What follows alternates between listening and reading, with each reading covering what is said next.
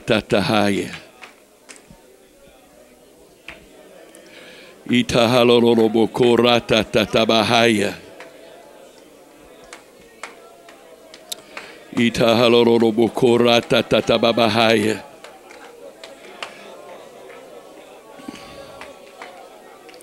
In the name of Jesus. In the name of Jesus. In the name of Jesus. In the name of Jesus. Ye kolarorobo korata haya.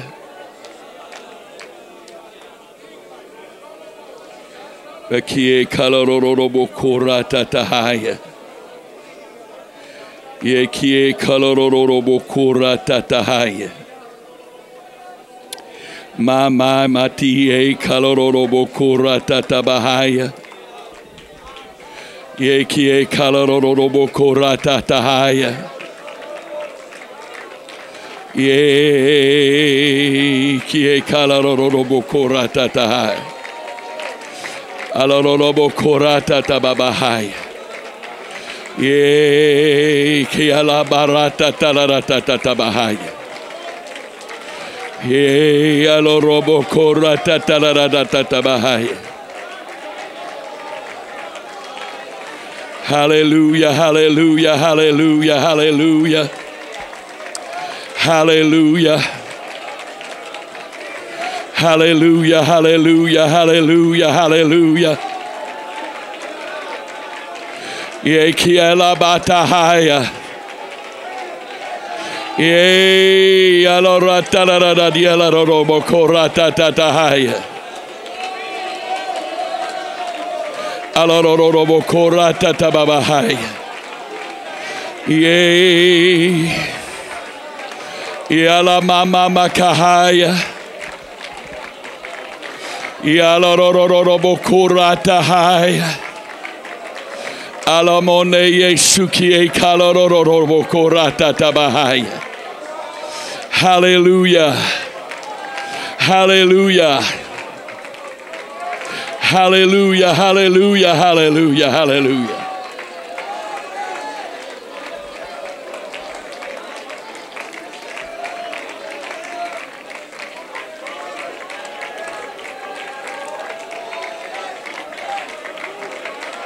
Praise God. Praise God. Praise God. Praise God. Praise God. Ha. Woo! My. My.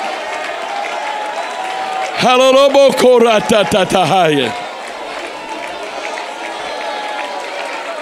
Hallelujah. Hallelujah. Hallelujah. Ye kalaratahai. Kielaratahai. Hallelujah. Hallelujah. Hallelujah. Hallelujah. My. Ikata bahaya la ratatolorobo korata tatabahaya. Ye kie kala rai. Ala rororobo korata tababahaya. Hallelujah. Hallelujah. Hallelujah. Thank you, Jesus.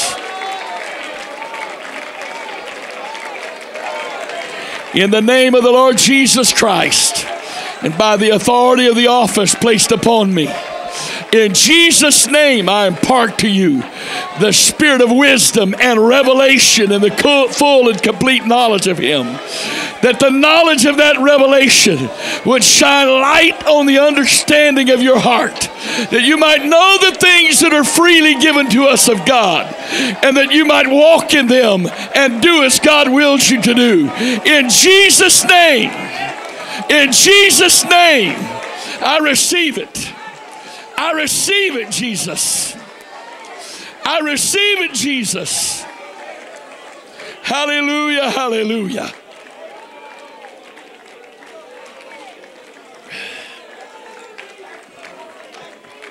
Thank you, Jesus. Thank you, Jesus. Thank you, Jesus.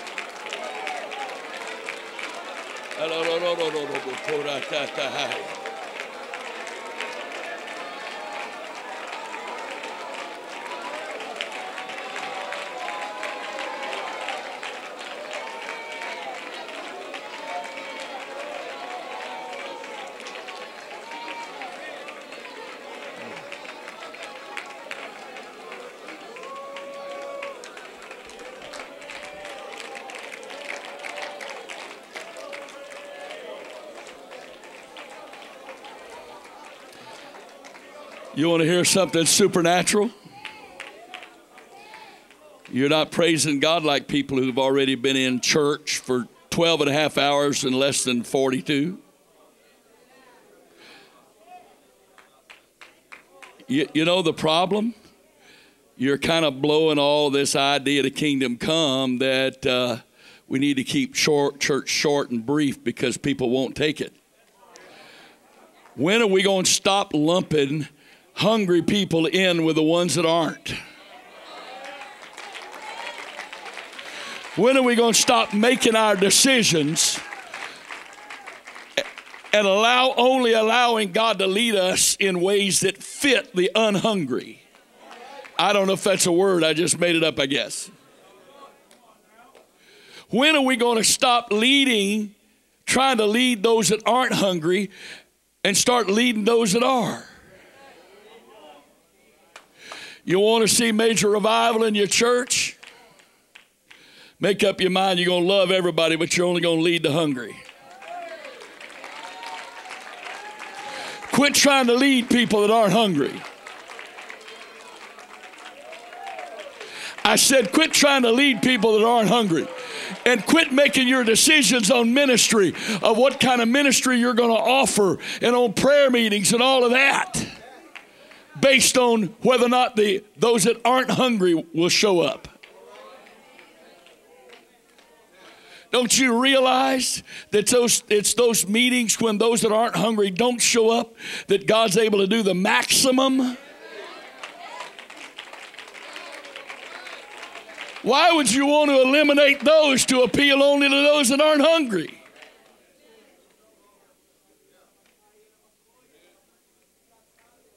Praise God. You may be seated.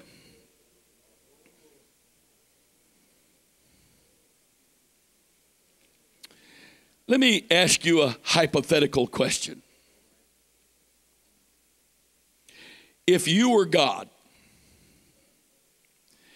and you wanted your people to be on the lookout for you and to observe various things as indicators that you were about to come and fulfill your promises to them, would you use the devil as your indicator?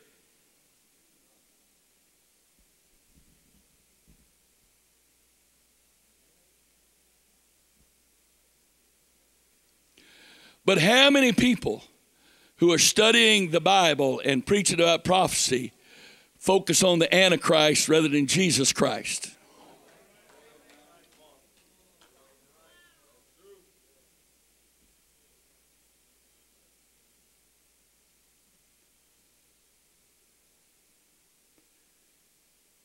Does that make sense?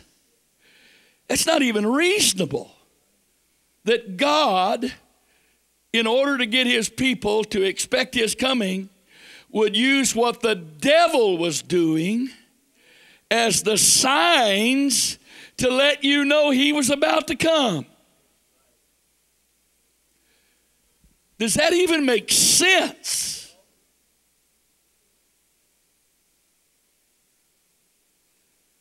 Oh, well, there's a verse for that. That says exactly that. I mean, it's Hebrews chapter 9 and verse 28. Let's read it.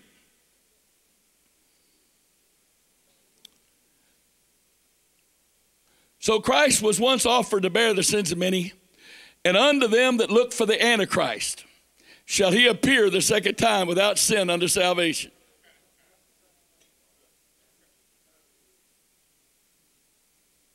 Surely that must be what it says, because most prophecy gurus, that's what they want you to focus on, and that's what they preach and teach about.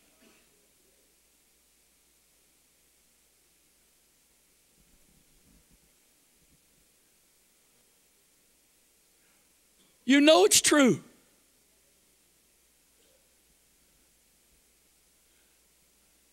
Well, excuse me for not being in that group. Because I don't believe that the Antichrist and what the world is doing is the sign that we're looking for. Let me read the truth here before we go on. I want to make sure it's read in case somebody didn't read it that's watching. So Christ was once offered to bear the sins of many, and unto them that look for him, Christ, shall he appear the second time without sin unto salvation. I made this statement and freaked a friend of mine out. Oh, don't say that. I used to carry around a bigger wallet. I got sick and tired of that, so I went to this one. The other night, all I brought was my driver's license. You may not have noticed, but I can't stand a minister with stuff in my pockets, especially my front pocket. It's a weird thing with me. I can't explain it. But I take it out and I pile it all over here. And I made the statement, if they ever give me a chance to take a chip so I don't have to carry a wallet, I'm first in line. Oh, that's the mark of the beast. My friend, there has to be a beast before there can be a mark of the beast. And he who now letteth will let until he be taken out of the way. And there can't be a mark of the beast till there's a beast. And there can't be an Antichrist and a beast and a mark of the beast while the church is still here. Now, I say that for effect. I doubt I do it, okay, just to clarify the point. But it won't be for the reason that you think. It'll be because I don't want them to track where I am. That's why I don't carry a cell phone, an iPad. I don't have GPS in my car. None of that, because I don't want them to track where I am. Sarcasm alert.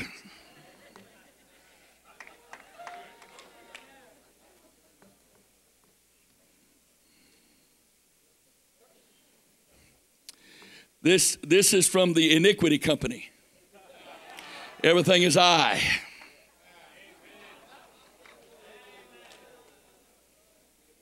It's the promotion of the I. Everything is I. If you don't have a small case I in front of what you got, you don't have anything. It's all second rate and cheap. You can just take this however you want to. I'm not trying to be crude or whatever. But this is never beyond arm's reach from me 24 hours a day. Because this is a personal communication device. And this is his mini me.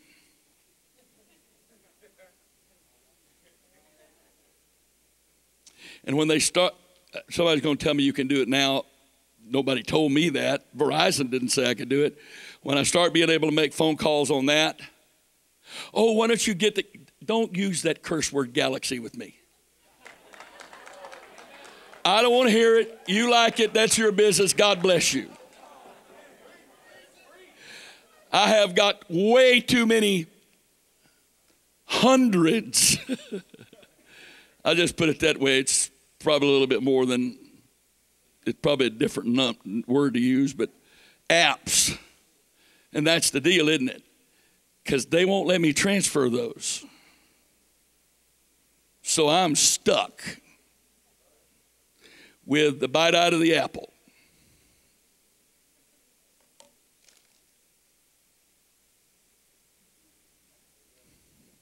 Right.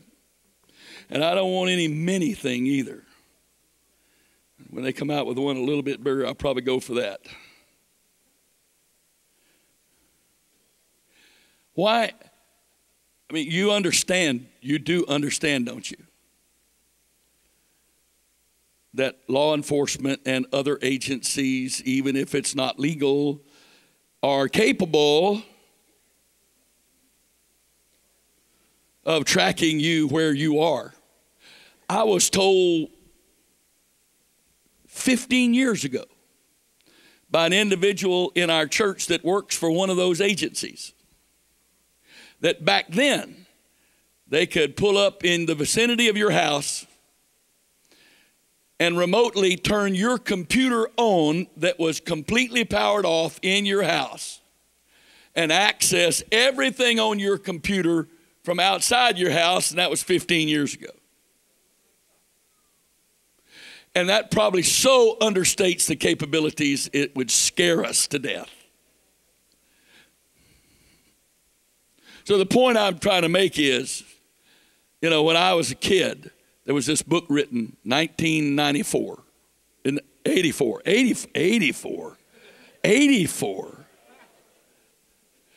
That's where Big Brother was first coined.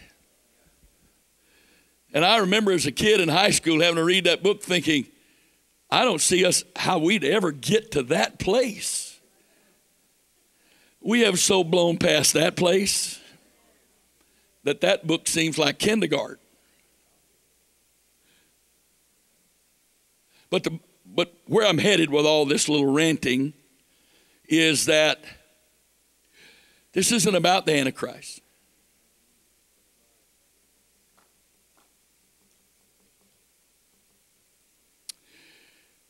Since I don't really know what your doctrine of the end time is in here, I'm going to share this with you. And Sister Elizabeth, this isn't in the notes.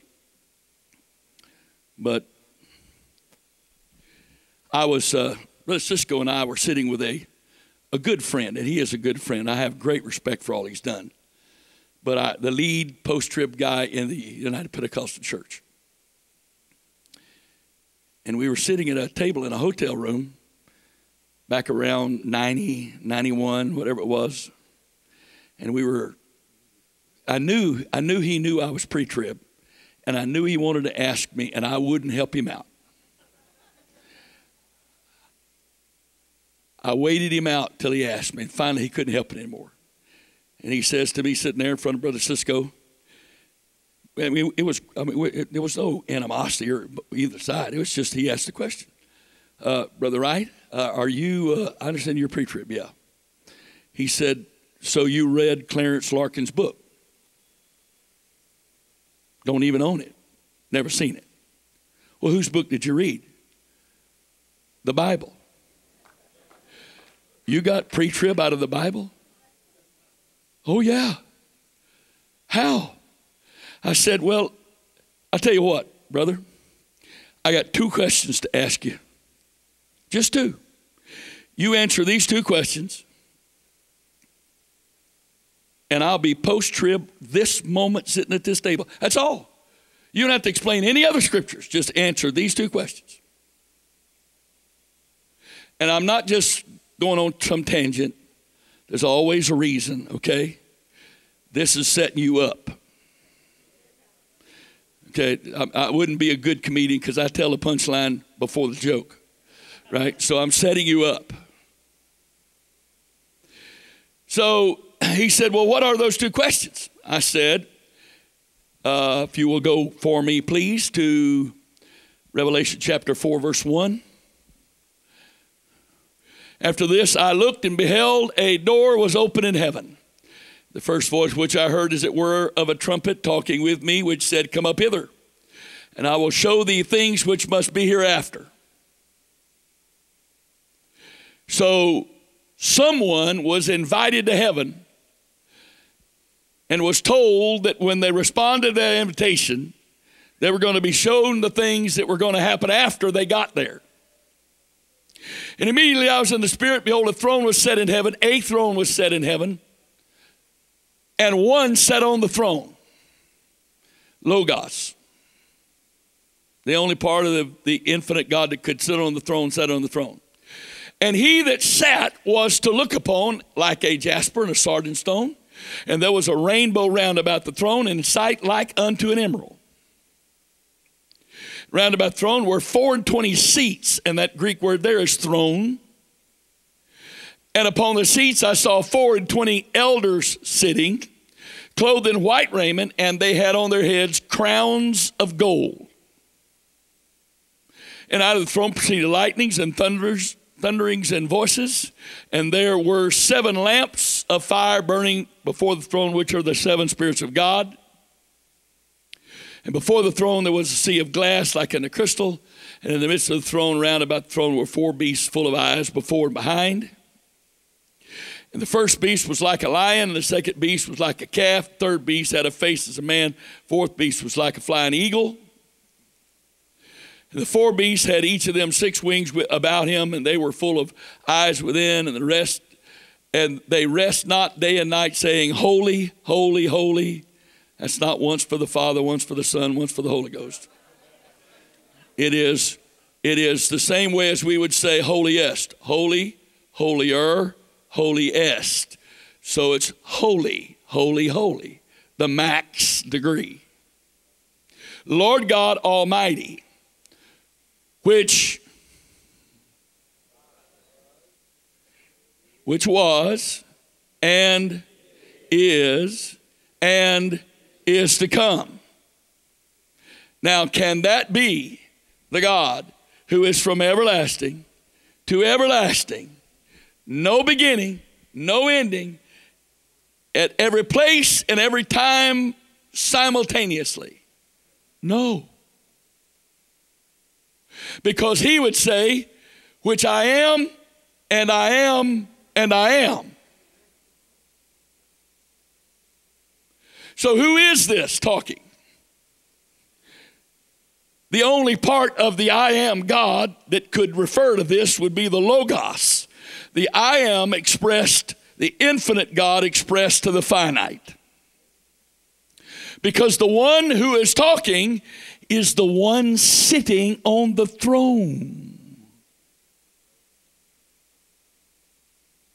That can't be the one that fills all space. It has to be the only part of him that can, and that which he expressed to the finite. Because apparently there is a throne someplace, and that's a specific spot.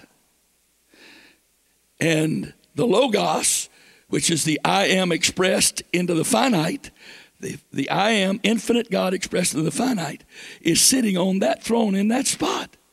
How do I know that? Because there's 24 elders sitting in the throne around him.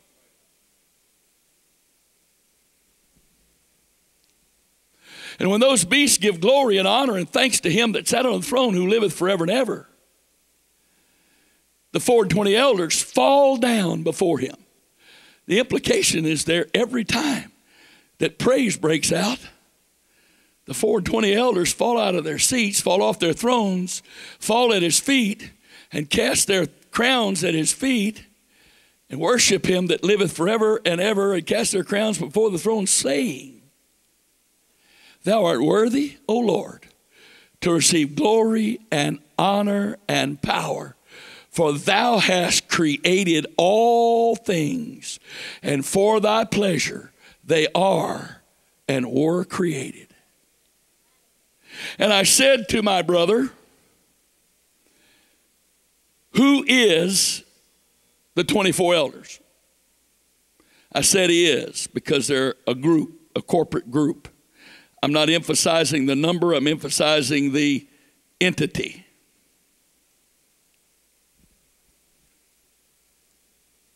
Who is the 24 elders? They're already in heaven before the first seal is opened. Who are they? If you do a study of the specific promises made by God to the church, every single promise made by God to the church was received by the 24 elders. Now, some people get stuck on the number 24.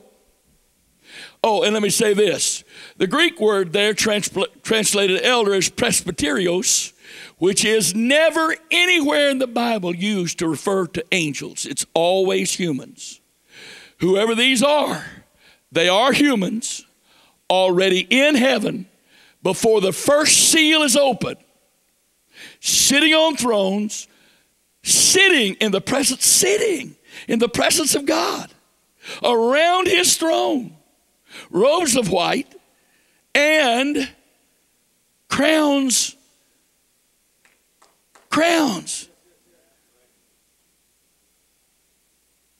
We'll read quickly next chapter, verse 1.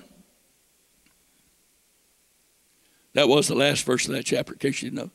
And I saw in the right hand of him that sat on the throne, read quick here for a minute, a book written within and on the backside sealed with 7 seals. So the 24 elders are in heaven watching this take place. And you'll see that in a minute. It actually says that.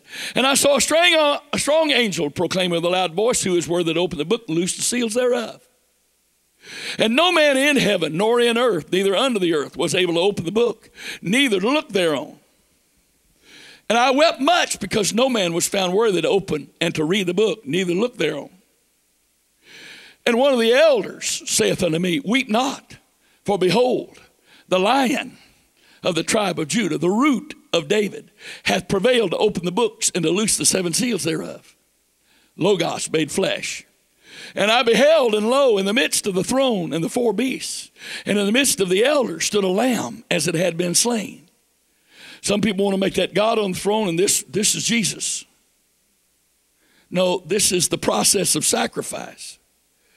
Because that lamb standing there looked like he was dead because he'd been slain.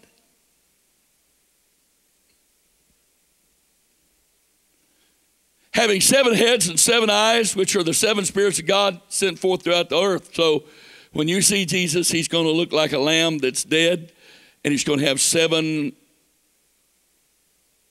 crowns and 7 heads, 7 eyes. Whoa, the image of God changed a lot since he got to heaven.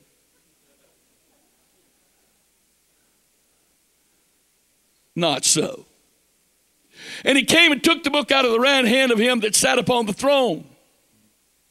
And when he had taken the book, the 4 beasts and 24 elders who were there at that exchange fell down before the Lamb, having every one of them harps and gold. That's not, it must be those 4 beasts, because me and the harp thing, we just... And golden vials full of odors, which are the prayers of saints.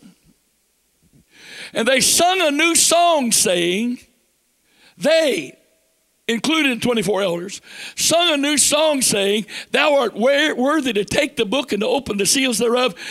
For thou wast, past tense, wast slain, and hast redeemed us, past tense, to God by the blood out of every kindred, tongue, people, and nations. That was the 24 elders saying that. Then that means you believe there's only, go back to verse, please. Sorry. Then that means you only believe there's only 24 kinds of kindred, only 24 languages or dialects, only 24 types of people, and only 24 nations in the world. So obviously the number of 24 is figurative. And in my search of the scripture, I can't find any other mention of the word number 24 of having significance. So the only thing you conclude is 2 12s.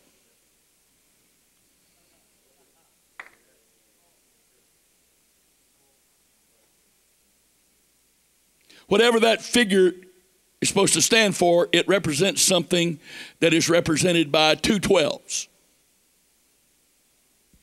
I think the city of New Jerusalem that was prepared for the bride coming down out of heaven, it had 12 gates, which are named after the 12 tribes of Israel, and 12 foundations named after the 12 apostles. I see 12 plus 12. But you got to see the past tense here. Just like he was slain, past tense, they've been redeemed, past tense. In other words, an accomplished fact. Redeemed us too, God, by thy blood out of every kindred, tongue, and people and nation. Next verse. Thou hast made us, past tense, not will make us, not you are making us. It's an accomplished fact. And hast made us unto our God kings and priests, and we shall reign on the earth. Notice the difference in verb tenses there. You have made us kings and priests. We shall reign. Making us kings and priests is an accomplished fact. The reigning on the earth part still future tense. Next verse. And I beheld and I heard the voice of many angels round about the throne of the beast, the elders, and the number of them was 10,000 times 10,000 and thousands of thousands, saying with a loud voice, worthy is the Lamb that was slain to receive the power and riches and wisdom and strength and honor and glory and blessing. If that's the last verse, I think, no. I want to go on to chapter 6, verse 1. When we get to the end. And every creature which is in heaven and on earth and under the earth and such as are in the sea and all that are in them, heard I saying, blessing and honor and glory and power be unto him that sitteth upon the throne and unto the Lamb forever and ever. Now that should be 6 and 1. And the 4 beasts said, amen. Nope. And the 420 elders fell down. Well, we just love to fall down at his feet, don't we? Fell down and worshiped him that liveth forever and ever. Nobody else in heaven does that. No angel falls down at his feet. Now I think we're at 6:1. And I saw when the Lamb, and is a conjunction connecting what is now happening with what was just happening. In sequence. And I saw when he didn't say I saw. He said, and I saw. That's not insignificant. When the Lamb opened one of the seals, and I heard, as it were, the noise of thunder. So here's the point.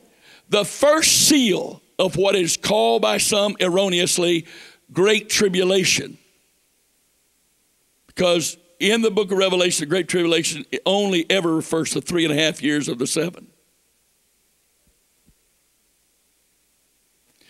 The biblical term for the entire 7 years is either Daniel's 70th week or the time of Jacob's trouble.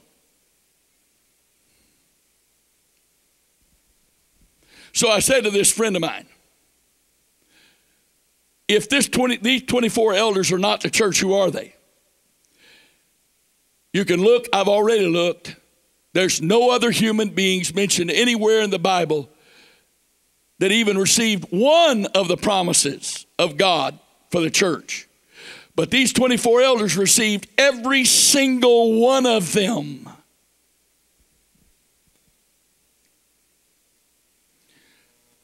Only to the church was it promised we would sit in his presence around the throne with him, be made kings and priests to rule and reign with him, that we would receive crowns,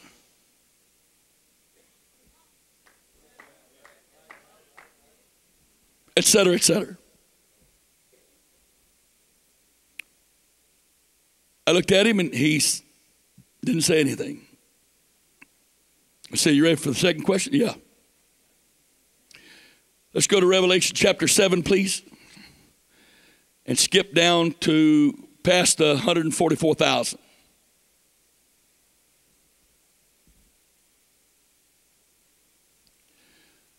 After these things I saw no, that's the beginning of it. Let's go down, skip real quickly through probably, I think it's like 7 or 8 verses.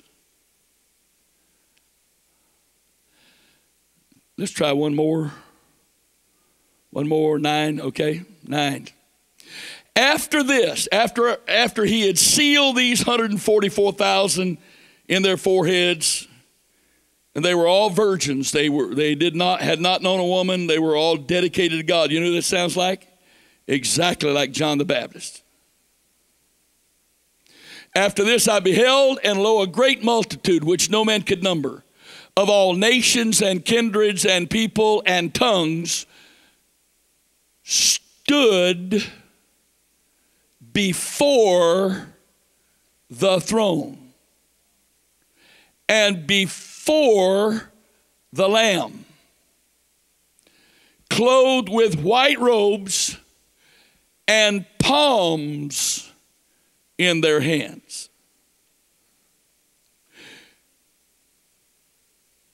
Previous to this verse, when is the last time or the next time, going backwards, that you find anybody with palms in their hands in the New Testament? When the Jews were welcoming their Messiah King into Jerusalem in what's called the triumphal entry, they had palms.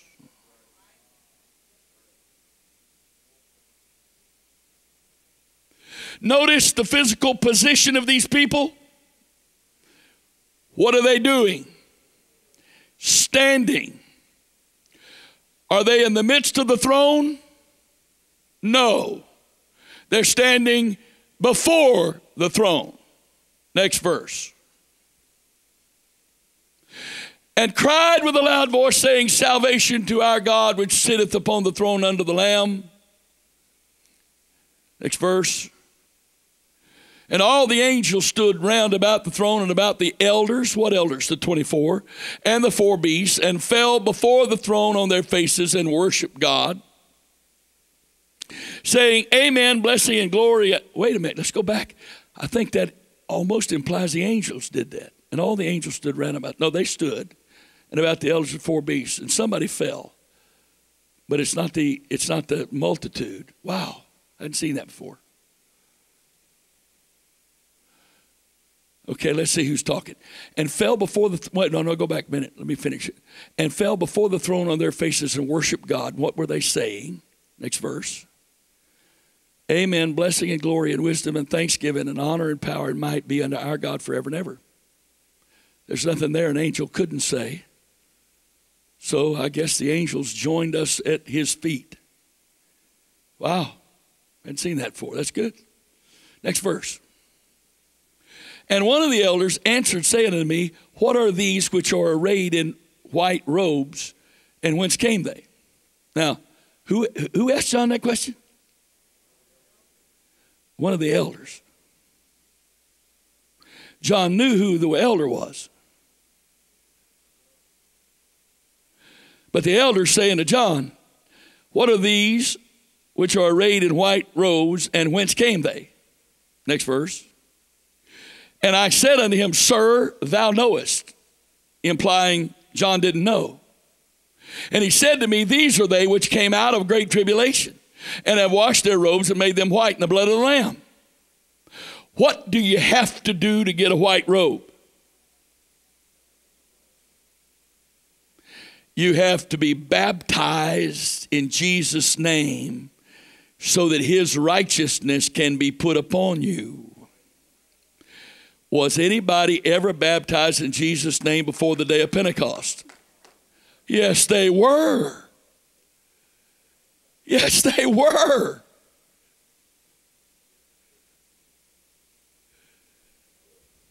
Whose name do you think the disciples of Jesus baptized in? John, according to Acts 19, the disciples of John at Ephesus, told us what baptism the disciples of John baptized in. They baptized in the name, John baptized, saying that you should believe on him that should come after him, that is on Christ Jesus. If John baptized that way, what way would Jesus and his disciples baptize? In the name of Jesus.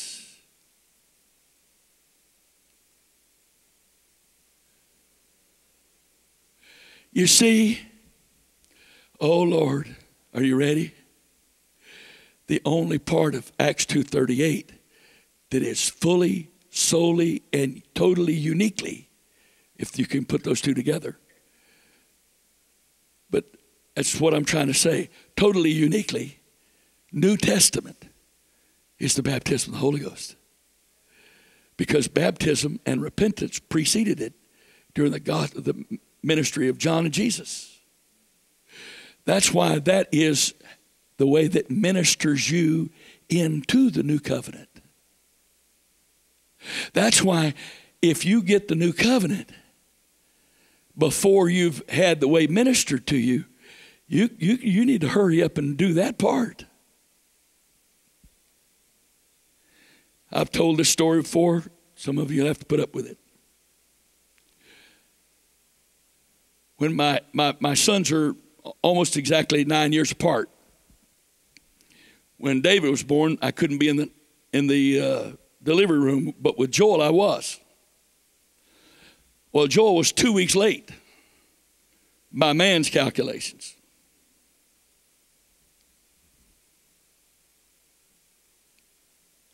And I was in the delivery room, and they had this little mirror down there. I thought I'd be grossed out, but I wasn't at all. I didn't pass out either, believe it or not. Wow.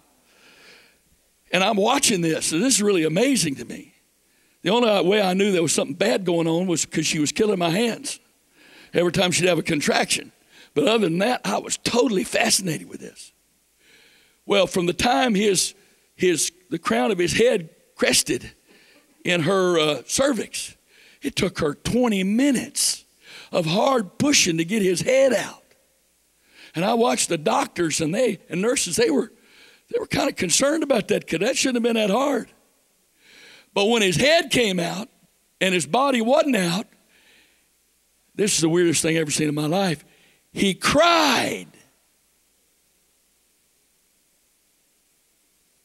From his neck down, he's still inside the womb. From the neck up, he's out of the womb and crying. And when he did that, everything in that delivery room went hyperspeed. It was like somebody gave a signal and everybody moved.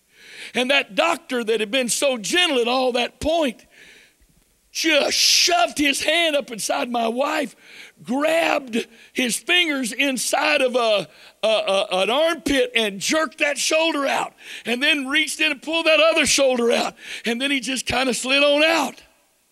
And I'm thinking, I've never seen one of these before, but I think that's a little unusual.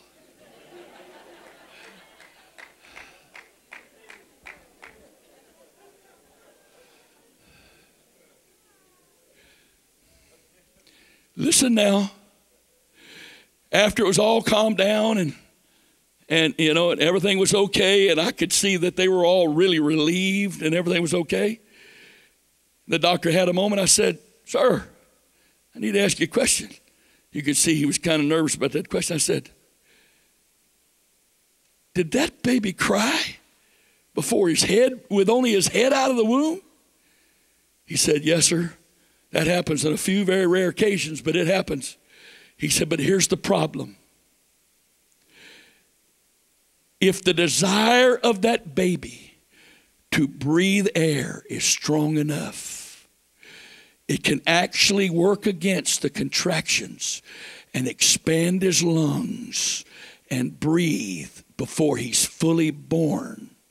But the problem is, once that happens, if you don't get him out quickly, the next contraction that hits that's supposed to be given life will take his life, because the contraction will bind the lung for 2+ minutes and suffocate him to death.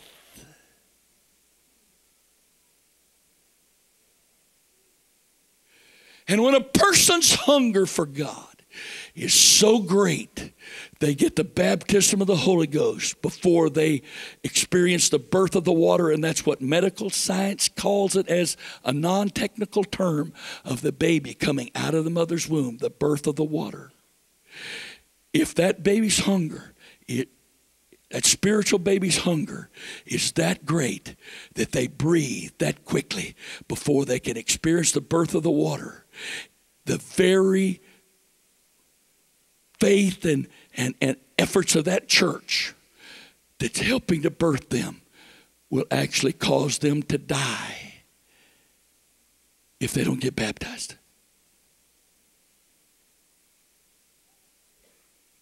That's why on the day in Cornelius' household, when Peter was preaching and the Lord interrupted him.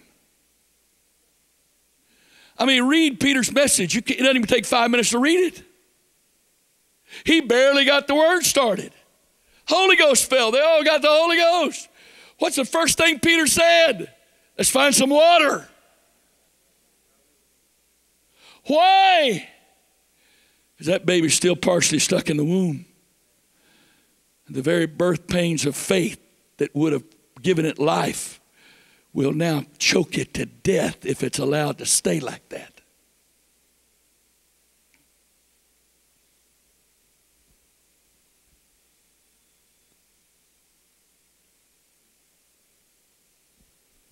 I didn't say repentance and water baptism in Jesus' name is Old Testament.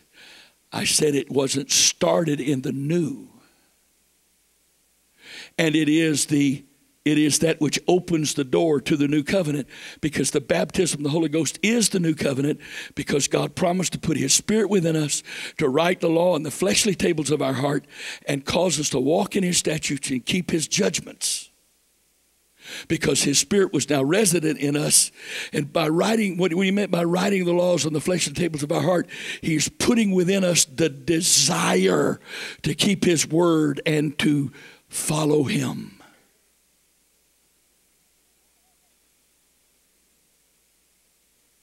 So, these people standing in front of the throne, they had white robes. How could they have had that? I'll tell you how. Tell you how. The same way that people that died during Jesus' ministry would have them.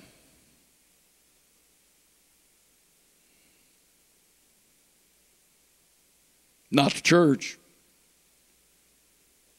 You got to repent, be baptized in Jesus' name, be filled with the Holy Ghost to be a part of the church. And that's not a prideful apostolic statement. That's just book. It's part of the principles of it.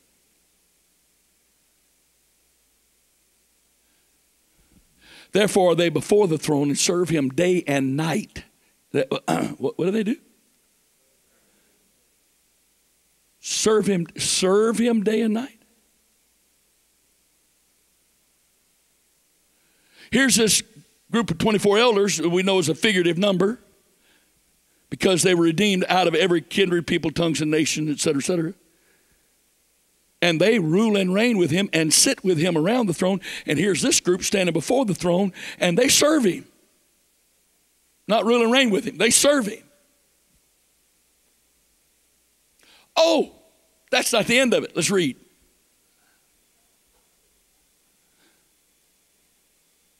They shall hunger no more, neither shall thirst anymore, neither shall sun light on them, nor any heat. And that's directly a reference to stuff that happens during the Great Tribulation. For the Lamb which is in the midst of the throne shall feed them. Listen now. The Lamb which is in the midst of the throne shall feed them, and shall, future tense, lead them unto living fountains of waters. And the Greek word translated fountain there is exactly the same Greek word translated well in John 4, when Jesus said to the woman at the well, if thou knewest the gift of God, who it is saith unto thee, give me to drink, you would have asked him, he'd give you living water. She said, sir, where are you going to get this water from? This well's deep. You don't have anything to draw with. He said, whoever drinks of this water shall thirst again. But whosoever drinks of the water that I shall give him shall never thirst. For it shall be in him a well of water springing up unto everlasting life. It shall be in him a well of water springing up unto everlasting life. And then he said in John chapter 7, verse 37, in the last day, the great day of the feast, if any man stood and cried, saying, Jesus stood and cried, saying, if any man thirst, let him come unto me and drink.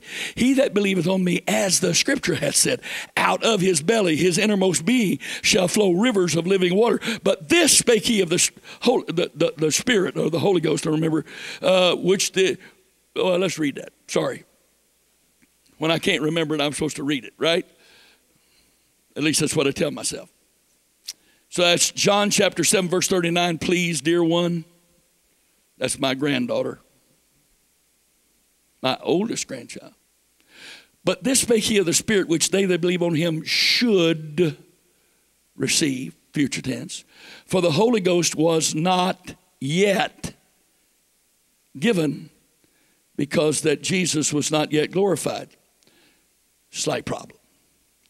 If you look at your King James printed version, you will see the word given is in italics, which means it was not in the original.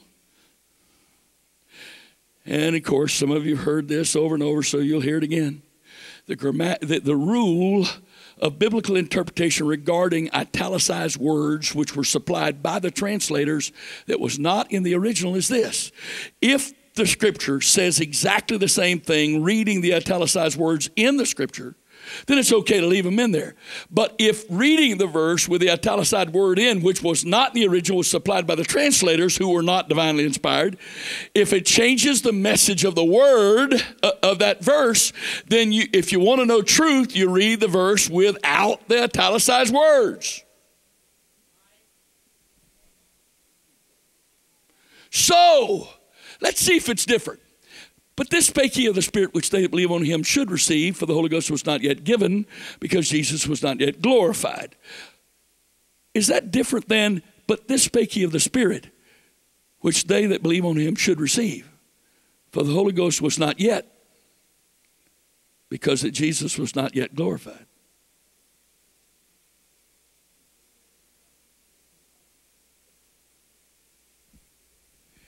Is that different? Oh, it is definitely different. You know how, are you ready? Oh, Lord, this is the funniest thing I ever get to do.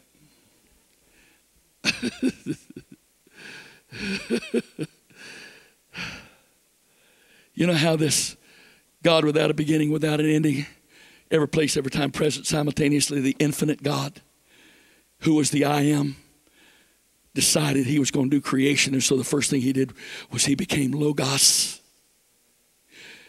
Well, that lets him communicate with and actually create finite. Logos allowed the infinite God to create finite,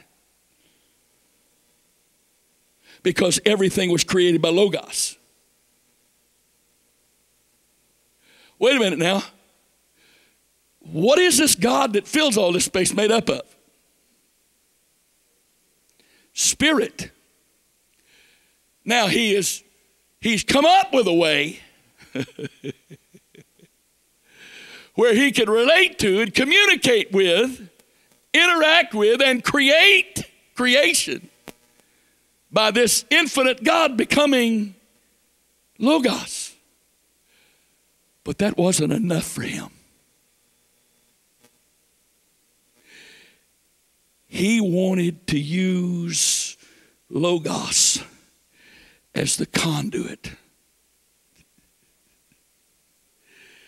to squeeze part of himself, and I'm not really trying to exaggerate here, but this is the way I see it, kind of squeeze part of his divine nature through his manifestation, Logos, into time, so that that part of his divine nature could then take up residence in that body he created second in the Logos from the beginning.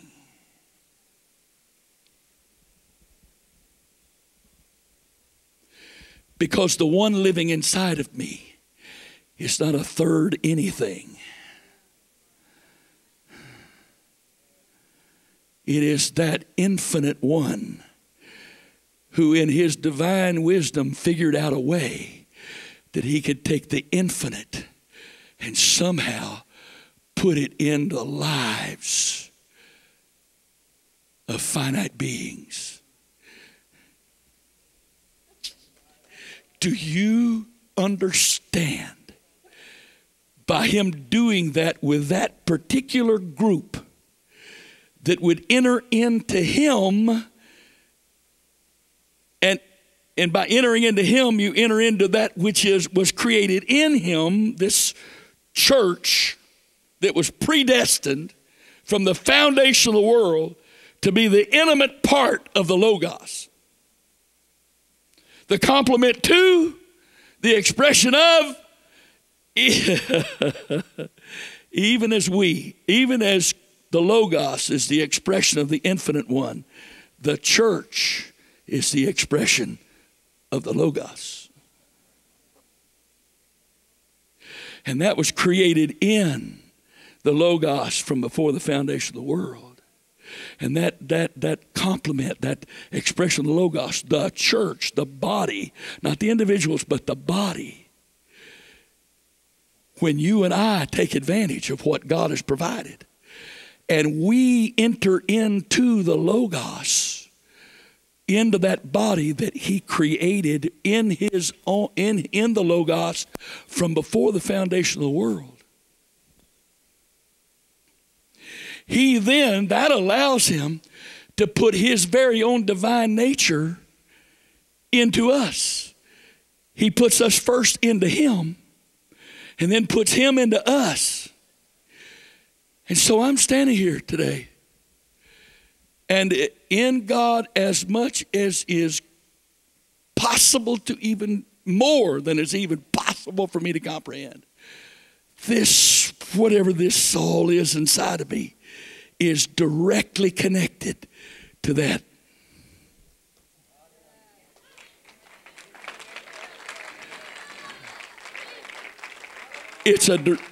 That's a direct connection. It's not another person. And excuse me, my UPC brethren, I don't even like the word manifestation. It's not another manifestation of him.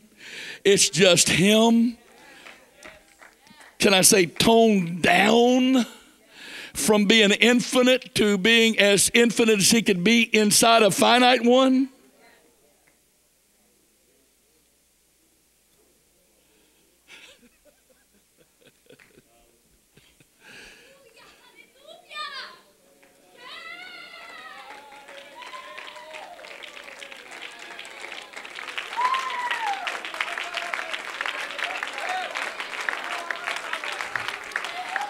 As somebody so eloquently said it to me, I think it was last night, Brother Wright, this is big. I fully understand. I understand. You tell me what word fits. This is big.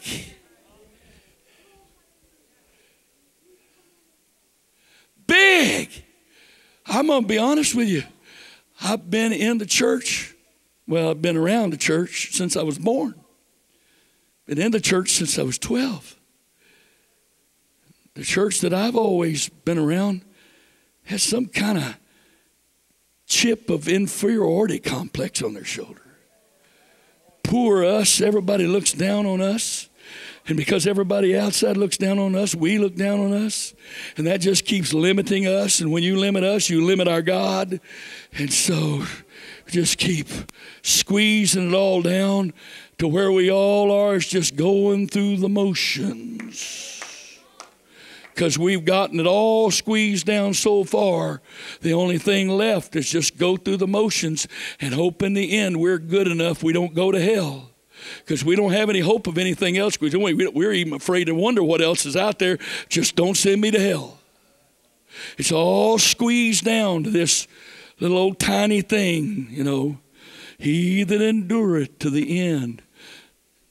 For some of you, this call to war is giving a new definition to that verse. He that endureth to the end, the same shall be saved. Some of you are receiving and some of you are enduring.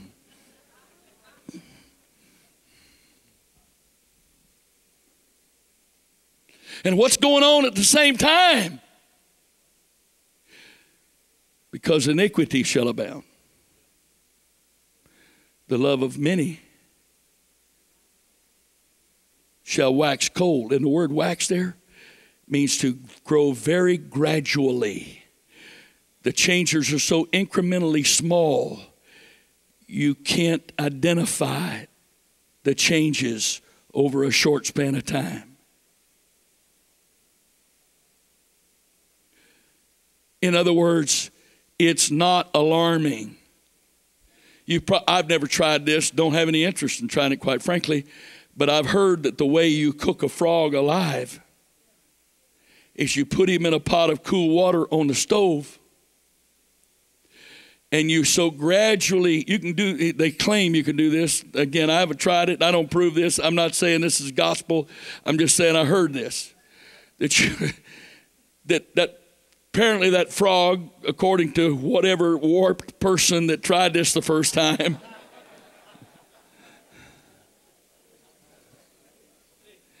that you turn the heat on that frog up so gradually that it will sit right there until the water gets hot enough, it cooks him alive and he dies.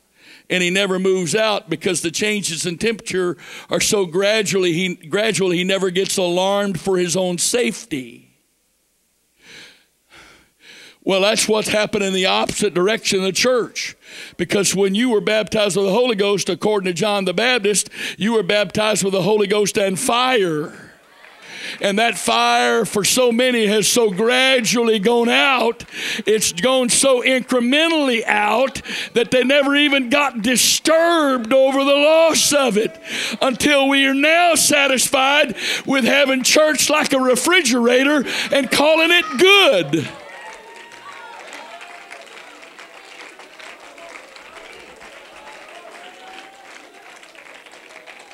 Good. Yeah, good. Boy, I felt some goosebumps. No, you were just sitting under an air conditioning duct.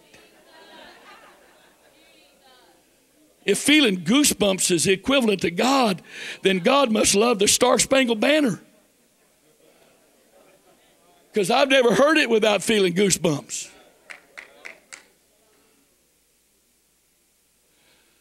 I took an oath to give my life for that Star-Spangled Banner. How could I not feel goosebumps? Is that God? Is God American?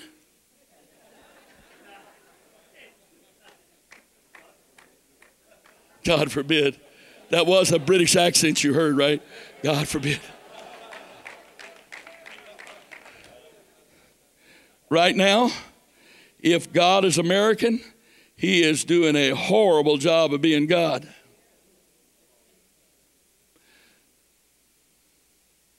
You know, the world thinks, especially some elements of the world, some religions of the world, thinks that America and Christianity are synonymous.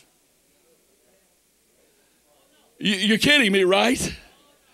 That proves how little they know. They're reading their own propaganda. If you believe this nation's Christian, ask the president. Ask anybody on his cabinet. Ask any congressman or senator, is this a Christian nation? They will tell you flat out, this is not a Christian nation. Amen, friend. And the more y'all do, the less Christian it gets. It's not a Christian nation. This is not a Christian nation.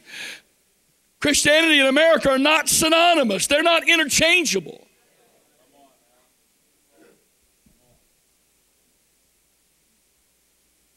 And if that bothers you, you better get the sand out of your ears from pulling your head out of the sand as an ostrich, because You've had it stuck in there way too long. You're going to be shocked. We haven't even have iPads today.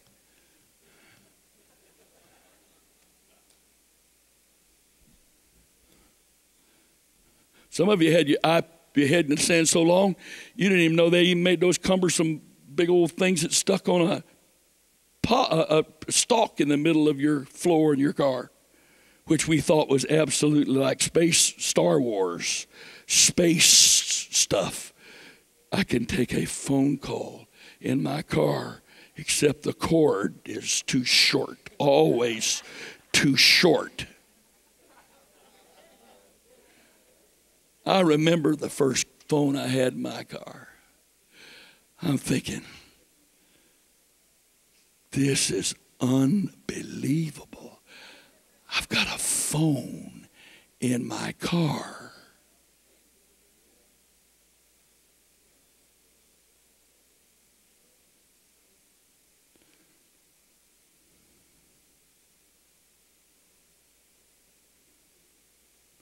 So, going back to the original point,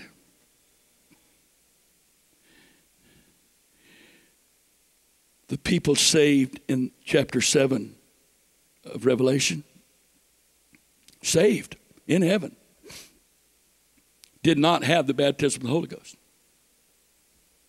did not drink of the living water from those fountains till the Lamb led them to them after they got to heaven. So, if you, my friend, and I have no idea if I'm talking to you, and most of you doing a really good job of keeping your face blank, good, that's fine with me.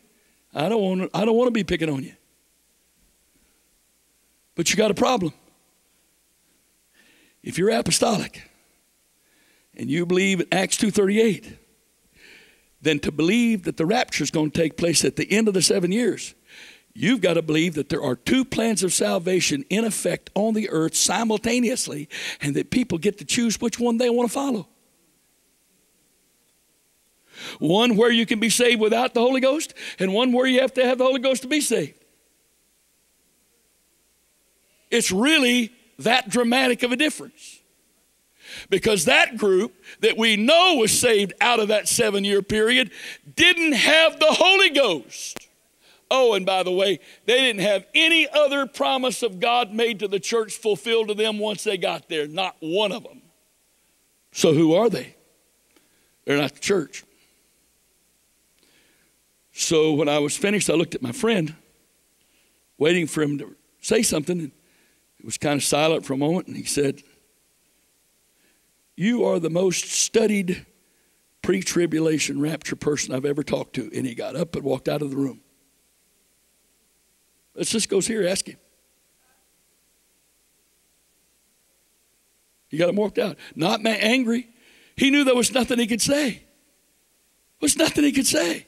Not because of me. It's book. It says it right there. It's book. And that has been since, it was 90, 91, somewhere in there. And to this day, he's never attempted to answer those questions. Why? Because you can't believe in post-trib and answer them. You could ignore them and believe in post-trib. But what about, hey, I didn't say I could answer that I've got every other prophecy filled out and understood. I didn't say I had all understanding of all prophecy. I didn't say that. But if the church and Jesus Christ are the focal points of God's efforts to let us know what the timing is of the rapture, not the Antichrist and the mark of the beast and anything else going on in our world today. Because Jesus said, when you hear these things and see all these things begin to come to pass, it's the beginning of the end. He called them the beginning of sorrows. And the word sorrows there in the Greek is literally labor pains. And we know how labor pains work. They start out, ask any lady who's ever had pre-labor or whatever they call it, false labor, if it was false pain.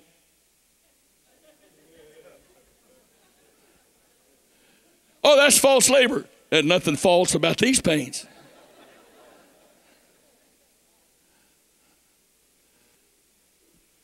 I went through that twice with my wife.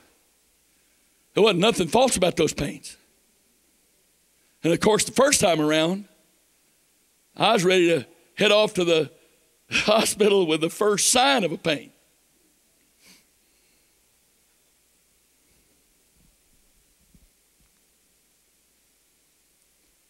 They'd stop a while.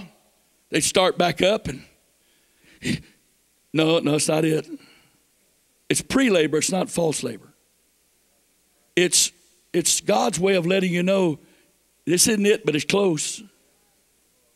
But even once labor starts, it's not the birth. Those pain. What's the first thing the doctor asks? How far apart are they? So now you want me to count how long I'm not in pain? We're not going to talk about how long the pain lasts. Let's talk about how decreasing the amount of time I have is between them.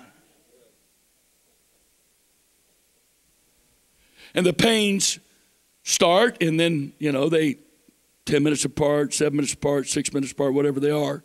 They probably started much earlier than that. You just didn't notice them as much because they start, the farther apart they are, the less intense they are. And as they get closer together, the more intense they get. And it's still not the birth.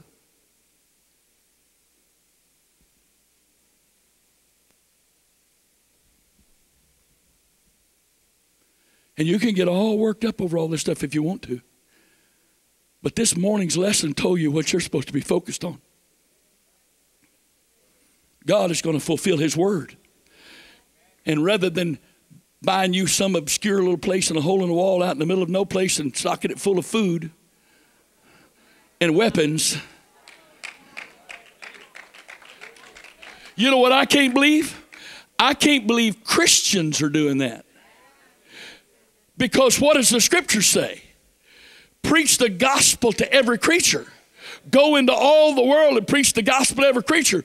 It's kind of hard to do from some obscure, secretive hideout in the middle of the wilderness while you're protecting all your food you've hoarded with your illegal weapons.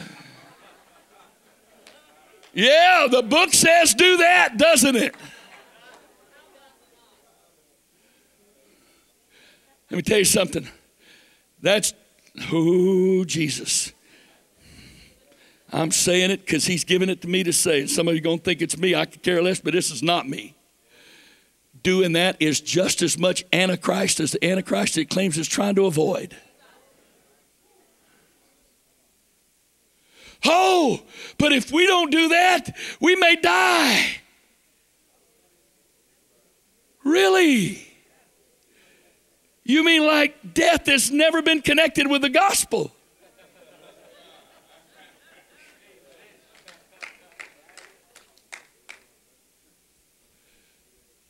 The most powerful fertilizer there is the blood of the martyrs fertilizing the seed of the gospel.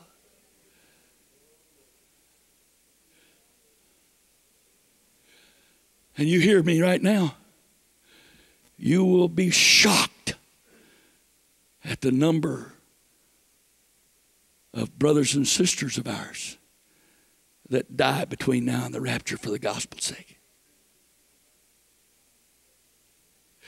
Because the church in America has adopted the same spirit as America.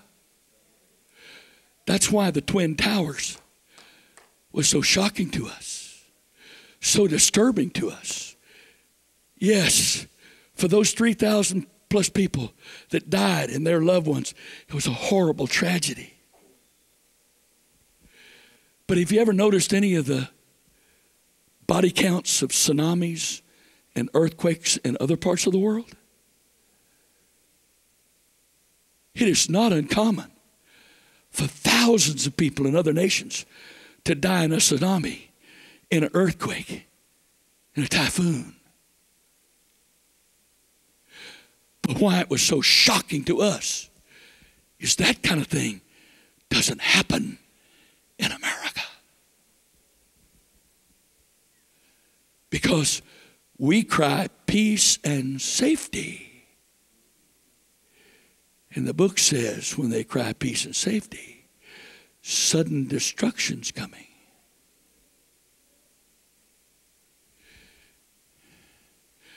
I'm not trying to be critical here, but if you be honest with yourself, you read about that seventh church in Revelation. America in general is the closest thing in the world to that.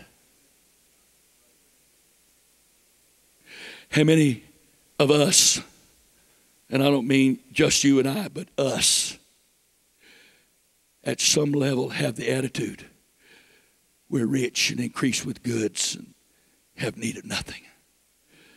But we don't know that we are wretched and miserable and poor and blind and naked. Why? Because Jesus is on the outside knocking on the door and we don't even want to be bothered. Because we do not believe he's missing. Because we've learned how to have church so well and preach so well without him. We don't even know he's not in us and with us.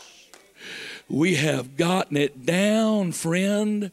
We know how to do it.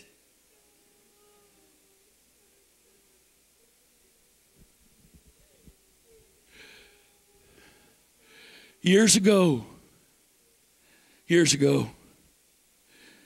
over on Bay Ridge Avenue in Annapolis, there was a really well-established church, and the pastor there was very well thought of in town.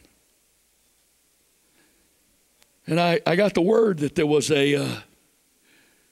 trouble brewed in his church, and all of a sudden this well-respected pastor that had been there for 10, 12, 15 years, something like that, he no longer was there. And I was up praying one morning. The Lord said, go see Harry Grimes. So what am I supposed to go tell him? Just go testify to him. So I went over and knocked on Harry Grimes' front door. He invited me in. And I said, I'm Pastor Chester Wright, and we were the First United Pentecostal Church of Annapolis, Maryland, Inc. back then. What a mouthful. And I said, Pastor Grimes, I was praying for you this morning. The Holy Ghost sent me to come over here. I said, can I just share my testimony with you? He said, sure. He was so gracious. So for the next hour, he just let me talk. I talked to him about being raised in the church and then going to the Naval Academy and not having any church to go to, and God stripping me of everything and putting it all back his way, and then, and how God had worked in my life and how he'd miraculously got me out of the Navy way ahead of time so I could preach. And I went through all of that. And then I shared with him the revelation God gave me for myself while I was studying at the academy on the fact that Father, Son, and Holy Ghost was actually one person, one being, and that we need to be baptized in the name of that one God, and we need to receive the Holy Ghost. He said, well, Pastor Wright, let me tell you a story. I said, okay. He said, I was at my church for many years, and I loved them, they loved me. But there were some people in the church who were very hungry, and they started visiting some other places, and they said they got the Holy Ghost, started talking in tongues. Well, they loved me, and they loved this church, so they kept coming here. And every once in a while, they couldn't contain themselves, and they'd talk in tongues in our church. Well, Pastor, our church has always had the doctrine that we didn't believe in speaking in tongues. So I got to wondering about that for myself. This man was a Greek and Hebrew scholar. So he said, I got to studying the book of Acts from the original manuscript, from the Greek. And when I did, I saw that not only receiving the baptism of the Holy Ghost was for us today, but the initial evidence, this is his words, the initial evidence, the common experience they all had when they first received it was they spoke in other tongues. I said, well, Pastor Grimes, have you spoken in tongues? He said, not yet, but I want to. He said, I hadn't hardly finished that study. And God showed me all of that. And my board of trustees called me in. One of that group is either full of devils or full of saints, believers, good people, one or the other. And they said, Pastor Grimes, we got a problem. What's that? There's people in our church believe speaking in tongues. We want you to stop it. You know our church doesn't believe in speaking in tongues. He said, well, I know, but let me tell you what's happening. He gave them his testimony. He gave them his testimony. And he told them, brethren, he quoted verses and he quoted the Greek and all that. And said, you know, speaking in tongues is in the Bible. It's for us today.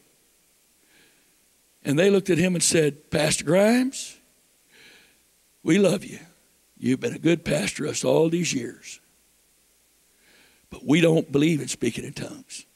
And you either stop them or put them out if they won't stop, or you leave with them. And he told me, he said, Pastor Wright, I looked at in the faces of those men I'd loved and pastored many years and said, well, then consider this my resignation. And he walked away from that church and a good income. He bought this little building. And those people and others that spoke in tongues began to go to church with him there. And I show up on his door. And I witnessed to him about baptism in Jesus' name and the oneness of God. He said, you know what it was that caused me to even be open to considering the possibility that speaking in tongues was real? Hear me now. He said, our church has an old history. It was a part of the original holiness movement. Not meaning his local church, but his organization. He said, but we have fought the Spirit and the things of the Spirit for so long.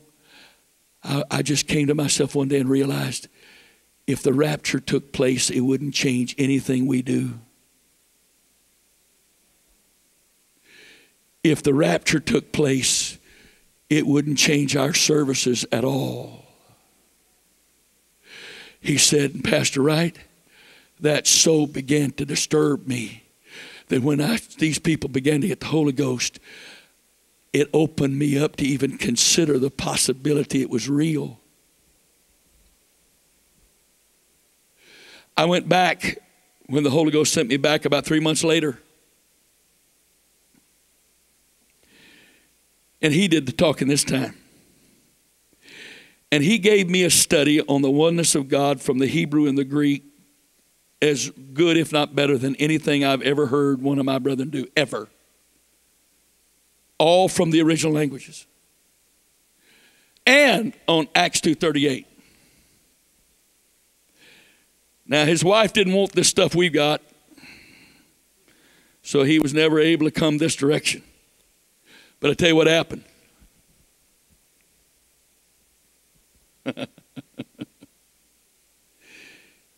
He went to his church and started preaching what God had shown him. They got upset and left.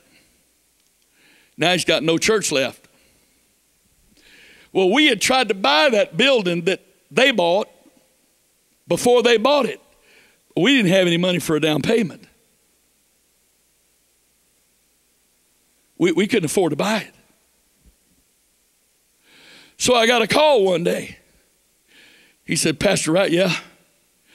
I don't know if you've heard, but our church is folded. Yeah. Well, we're a nonprofit corporation and we can't sell the church and keep the money, so we're going to give it to somebody. And I've talked to my board and we're going to give it to you.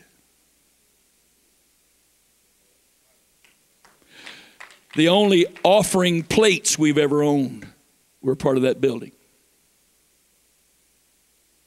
The vacuum cleaner, the PA system, the Bibles, the seats, the PA system.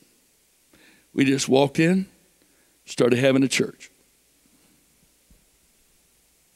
But the point of the story is I hear that man's words in my head too many times when I'm places God sent me, places I want to be a part of and help if I can anyway. And I look at that and I say,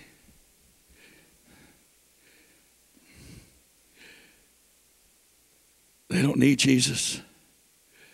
They got this all figured out, worked out. They know how to do this.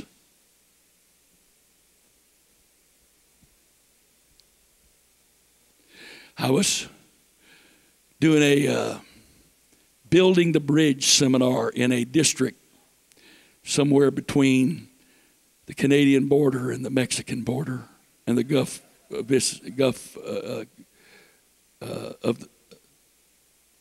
the Gulf. Somewhere in there, somewhere between the Atlantic and the Pacific.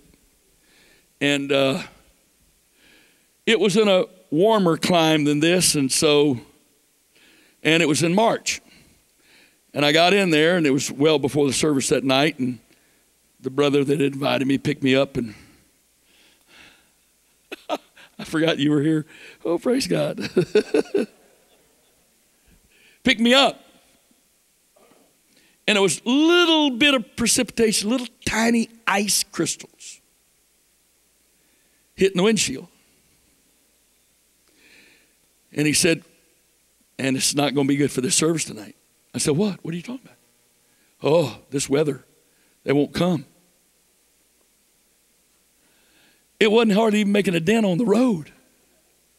You couldn't even hardly see the road was wet. Well, he knew his people, the people of the place where the area, I will start to say district, but I don't want to say district because that'll give you the wrong impression because it was a district. But anyway, he knew them. Well, the place we were going to have service didn't have heat because we didn't have to have heat. It's a warmer place. And it was all set up beautiful, nice. But it was a little cold. It was probably all the way down to 65 inside. So we had to move the service into the dining hall, which was heated. Well, we just couldn't move the service. It was a seminar. We couldn't move the service because we had to move all the instruments and all the PA system because there was a choir invited to come. And they wasn't going to be happy if they didn't get to sing. Well, we went through all of that. And I'm wondering to myself, wait a minute.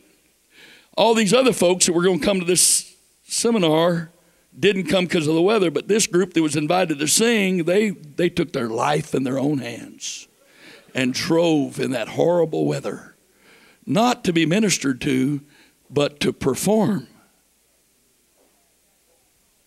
So Jesus and I had to have a really quick talk, and I had to push all that human emotion down, lest I really be a problem. So I got me a place over in the corner while all of that was going on, and me and Jesus, we just had a real good talk, and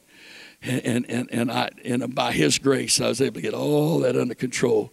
And when I did, He spoke to me, and He said this to me literally. He said, "My church could reach the world if they weren't so addicted to having good church."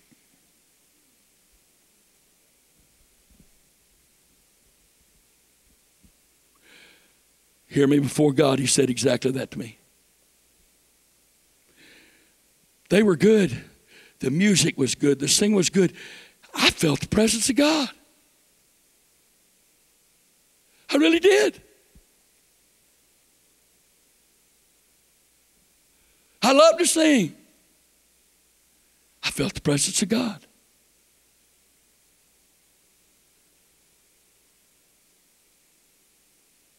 But there wasn't near that much interest in talking about souls as there was in feeling good.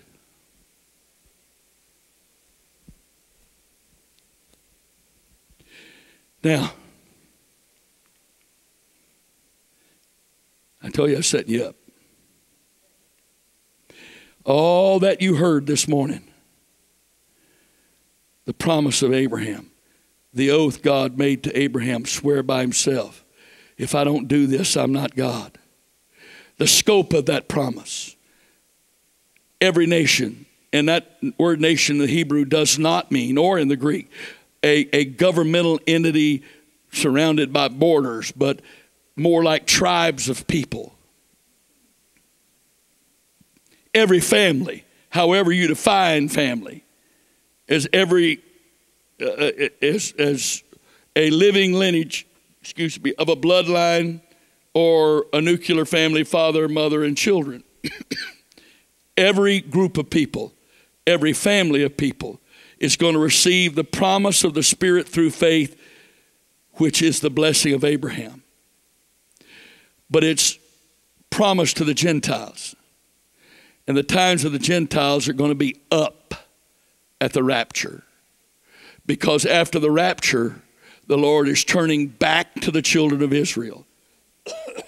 The whole purpose of the 7 years is to turn back, first and foremost, to turn back to Israel, and Israel turn back to God. And, of course, to pour out God's wrath on this earth for its iniquity, or at least the beginning of the judgment of it. So here's the problem you and I have sitting here today. If God is going to do this, or he is a liar, and it's got to happen before the rapture, and if you're following the events of the Antichrist, then you sure must be feeling pressure, because this has got to be fulfilled before the rapture takes place. Or God's a liar. You see, we're not talking about a promise again. We're talking about an oath made by deity. An oath made by deity. An oath made by deity against his deity. And I'm standing here today. I wasn't standing much, I was moving, but I'm ministering today. And the spirit of revelation was amazing. And I'm watching light of understanding come in eyes all over this place. I felt spirits, hearts leaping in the awareness that came to you, because you saw it. It was just so plain, so clear. In fact, some of you thought to yourself, there's no other way it can be. Well, now we're talking about the timing of it. And it's not some future time.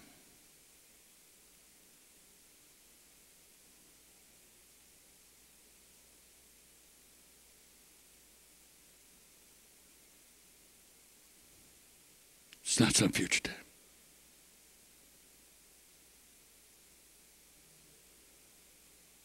By several fairly reliable sources, I have read that the first century revival reached approximately 10% of the known world.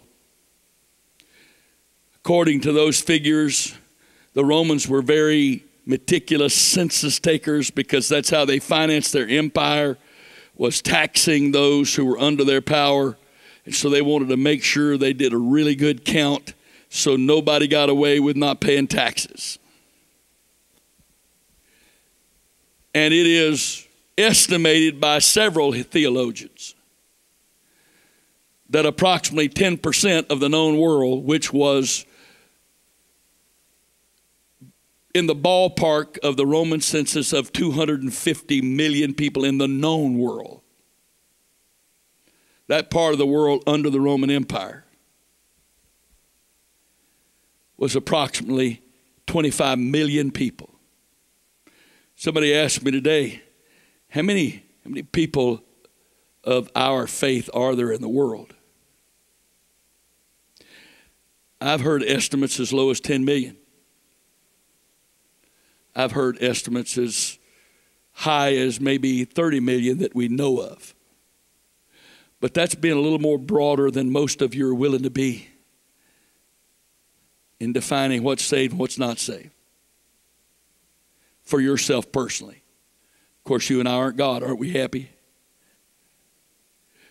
So I got a question for you.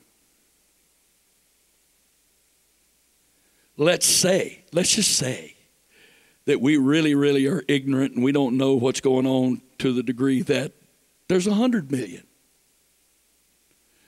I understand God's hiding 6,999 from Elijah when he thought he was alone. God said, I got 7,000 more.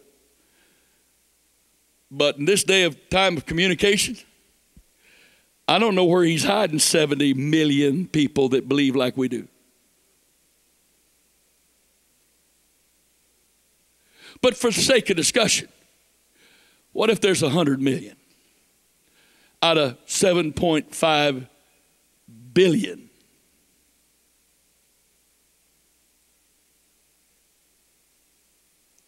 I've had a couple of people comment to me some things I said on Apostolic Iron. And obviously they were a part of the group of Christians that believe it, essentially everybody's saved. That's basically the point.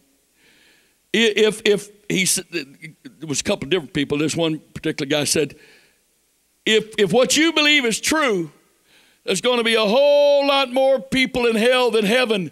And how does God and the cross get any glory out of that? Well, the Bible also says, judge nothing before the time. But no matter how great this revival is going to be, Jesus prophesied, broad is the way, wide is the gate that leads to destruction, many that go there in that, but narrow is the way and straight is the gate that leads to life everlasting, and few there be that find it. He said that. I'm not claiming I understand that, but he said that. Exactly what that means, I don't know, but he said that. The one thing we can say definitively is that the number that make it is smaller than the number that doesn't, by his terminology.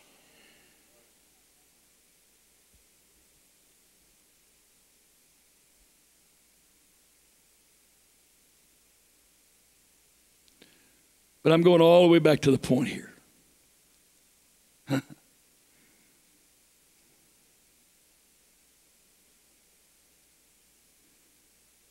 The infinite God has stepped out of the boat, so to speak. And he's laid it out there on the line. And he said, this is what I'm going to do, and I am going so far to be able to convince you this is what I'm going to do. I have sworn against my very own nature that I will do this. Well, how's that going to happen, Brother Wright? How about this? When he was entering into Jerusalem, and the multitude was crying, Hosanna, Hosanna, and the priests said, stop them, because that was worship. And he was letting them worship. And they said, stop them. Shut them up. Shut them up. And Jesus said, if they hold their peace, because this is the plan of God, because this is going to happen, I'm going to do this regardless who I can get to cooperate with this.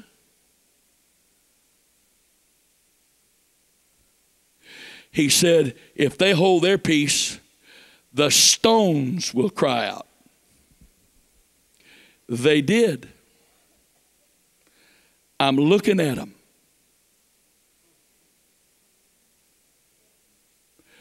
Didn't Peter say we are lively stones?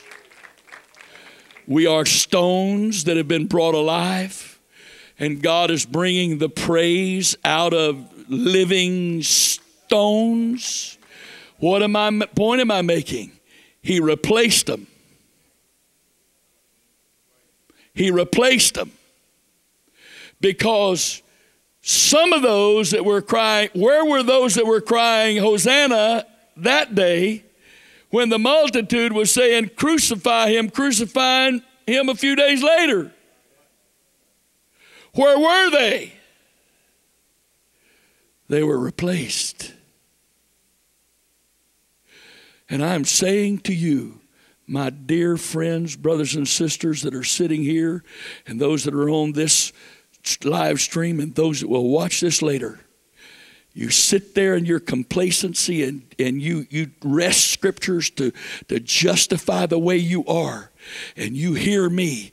The almighty, infinite God has vowed with a vow, sworn an oath, he's going to do this, or he's not God. And if you and I don't participate, he will replace us so quick that you won't even know you've been replaced. The only thing you're going to do is wake up one day and see that you're a spectator in heaven's stands while somebody else does and receives and participates in what you were given the opportunity to be a part of. And if that doesn't shake you to the marrow of your bones, there's no hope for you. I know that doesn't sound very kind, but it's the truth, whether it's kind or not. If that doesn't move you, if that doesn't stir you,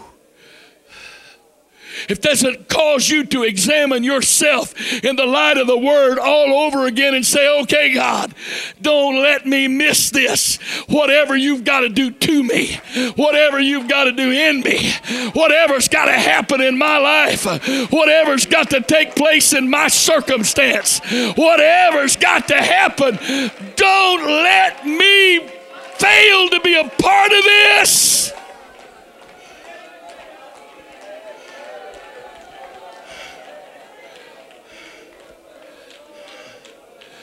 I'm almost 68.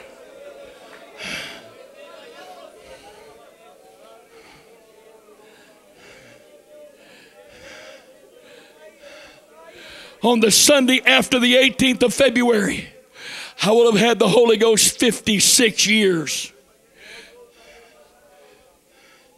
There's been some good days, there's been some horrible days, and most all of the days have been somewhere in between from the circumstances. I have not come this far, gone through all of this, suffered this, struggled with this, endured this, experienced this, to end up a spectator when God does the greatest thing he's ever done in the earth. I will not be a spectator.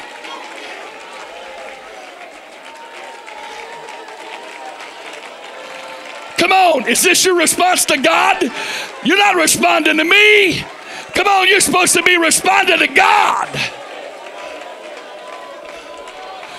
This is not an emotional response to me.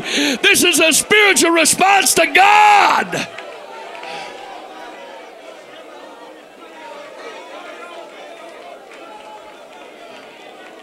You can't do anything to me bad enough to cause me to be offended enough to want to hold a grudge enough to miss out on this. You can't offer me anything that's valuable enough, any position important enough to make me willing to trade this for that.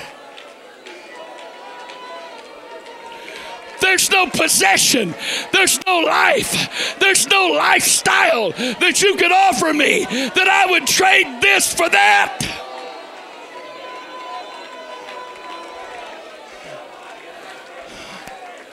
Come on. We've already established I can teach a whole lot more if that's the will of God, but that's not what this is about.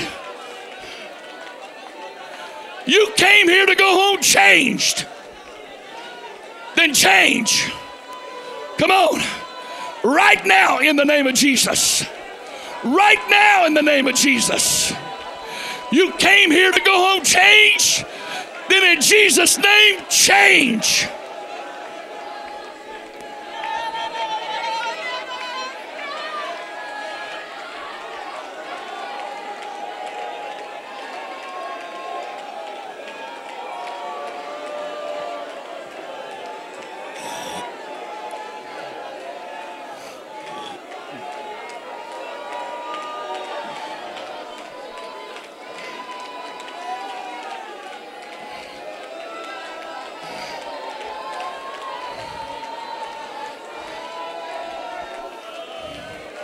Come on.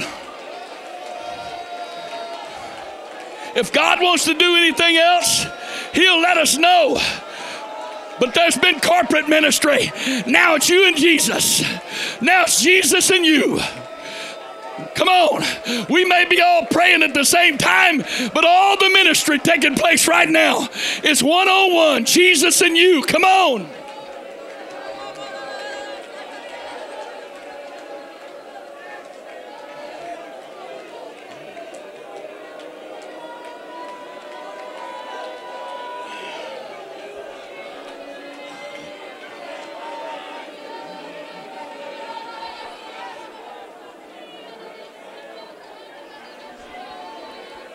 Come on. Come on.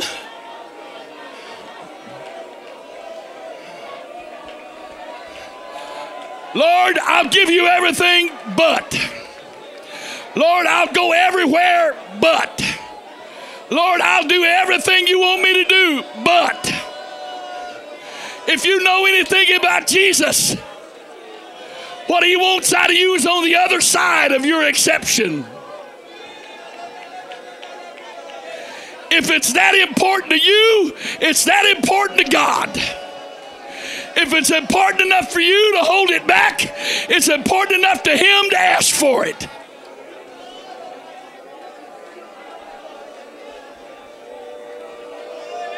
Come on.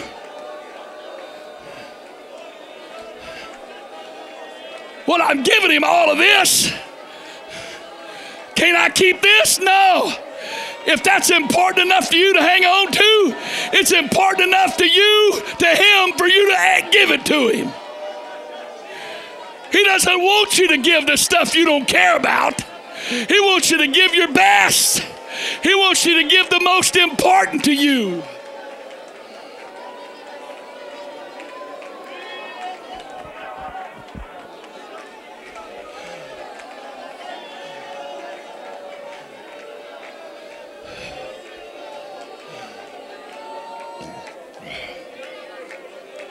Hallelujah, hallelujah, hallelujah, hallelujah. Come on, come on. We're in such a pattern of praying a few minutes and then getting distracted and moving on. No, press. It's barely 2:15.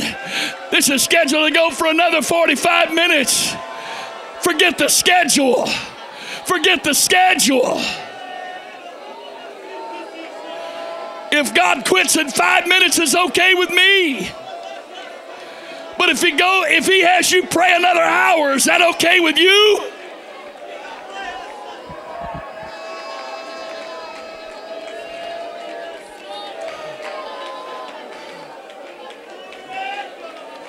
In the name of Jesus. In the name of Jesus. In the name of Jesus. In the name of Jesus.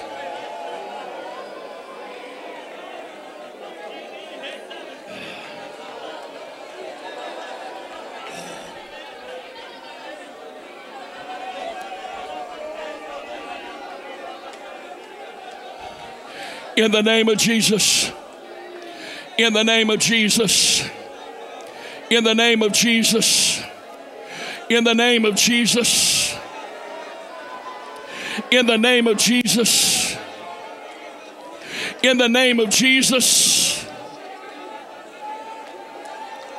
In the name of Jesus. In the name of Jesus.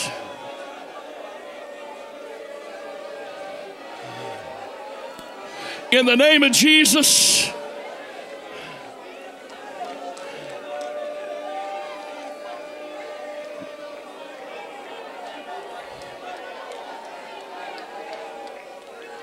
In the name of Jesus. In the name of Jesus. Come on. Come on. Come on. Itahalarabokoshatabahaya. Ialarotatahalaratakahaya. Ilamanahaya. Ialabokoshatahaya. Ialarabokoratahaya.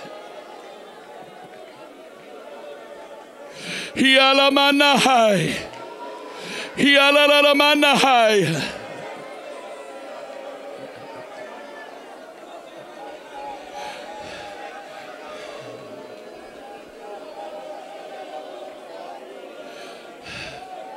Hialabakasatahaye. Hilorobokoshatahai. Hialararorobokoratatatatabahaya. Iekahatahasakatahaya. Ielaratahaya. Ialabakahaya. Ilabatahalararabatahaya. Jesus' name. Jesus' name. In Jesus' name. In Jesus' name.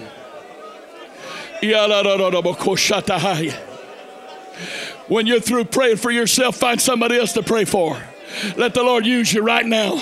If you're not praying, it's time for you to pray for somebody else. If you've done all the praying for you, you need to pray, then find somebody else. And when you're through praying for them, pray for somebody else.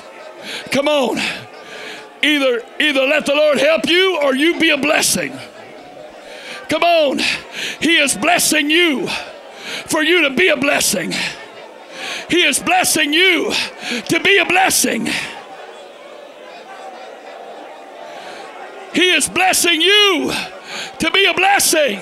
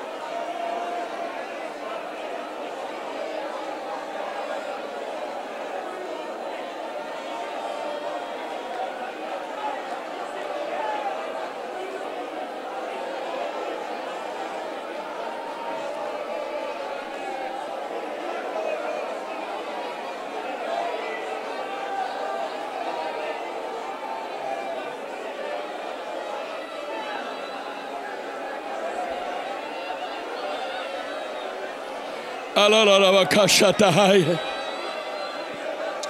Alararabiakatahaya. Alararadiela rokotetiela ratatahaya. Ikie. Ialararabatahaya. Jesus' name. Put your word in us so deep, Lord, that we're not going to abandon it Saturday morning. That we're not going to leave it behind Saturday morning. In Jesus' name. In Jesus' name. Ialolobokoshatahai. Iekiekalaratabahaya.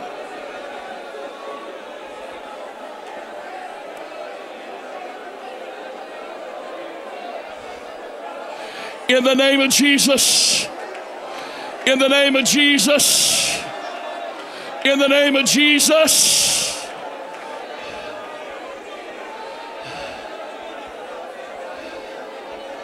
In the name of Jesus. Ikabakosakatahaya. Ilororobokoratatahaya. Ilorobokoshatahaya. I talked to Angie. I told her that Noah's going in there tonight. She said, fine. I said, just let Mom know or Kate know if you need to. Is that okay? Oh, yeah.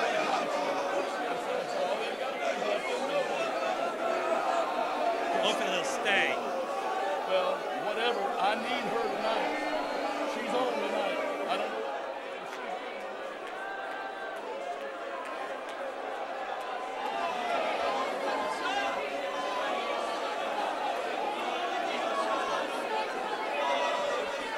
In the name of Jesus. In the name of Jesus. In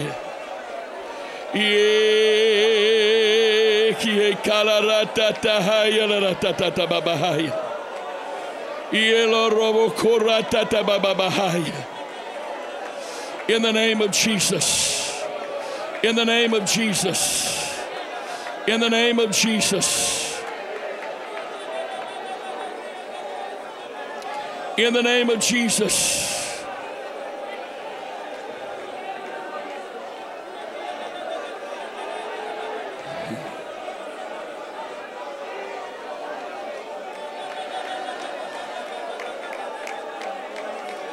the name of Jesus. In the name of Jesus. In the name of Jesus. In the name of Jesus. In the name of Jesus. In the name of Jesus. Come on, the Holy Ghost is in the place. The Spirit of the Lord is manifested in the house. He's not backed off. Don't you back off. He hasn't slowed down. Don't you slow down. Come on. If you're through praying for yourself, pray for somebody else. If you're still praying, then expect somebody to pray with you.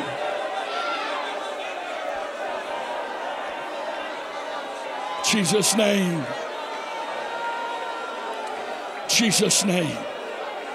Complete restoration. In the name of Jesus. In the name of Jesus. In the name of Jesus. In the name of Jesus. In the name of Jesus.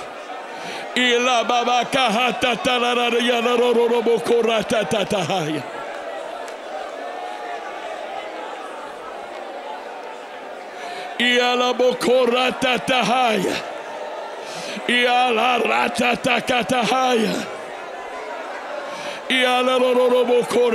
of Jesus.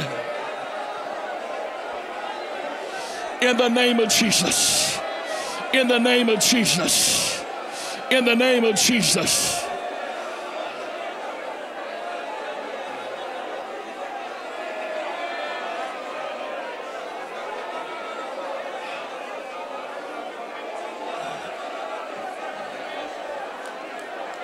Jesus' name. Jesus' name.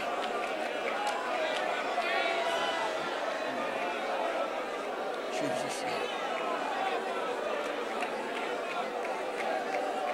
Jesus' name. Jesus' name. Jesus' name. Alororobokoratatatakatahaya. Yay. Alororobokoratatatakahaya. Alororobokoratatatakahaya. Alororobokoratatabatahaya. Yelaratatahaya. Alororobokoratababahaya. Shatatahaya. Alororobokoratababokoshatabahaya. Hallelujah. Hallelujah.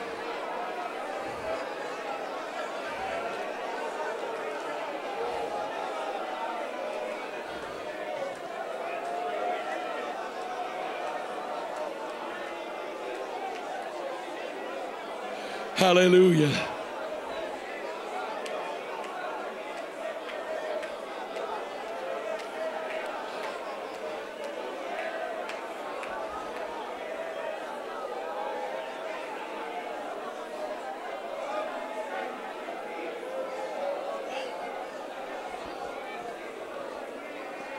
Hallelujah. Hallelujah. Hallelujah.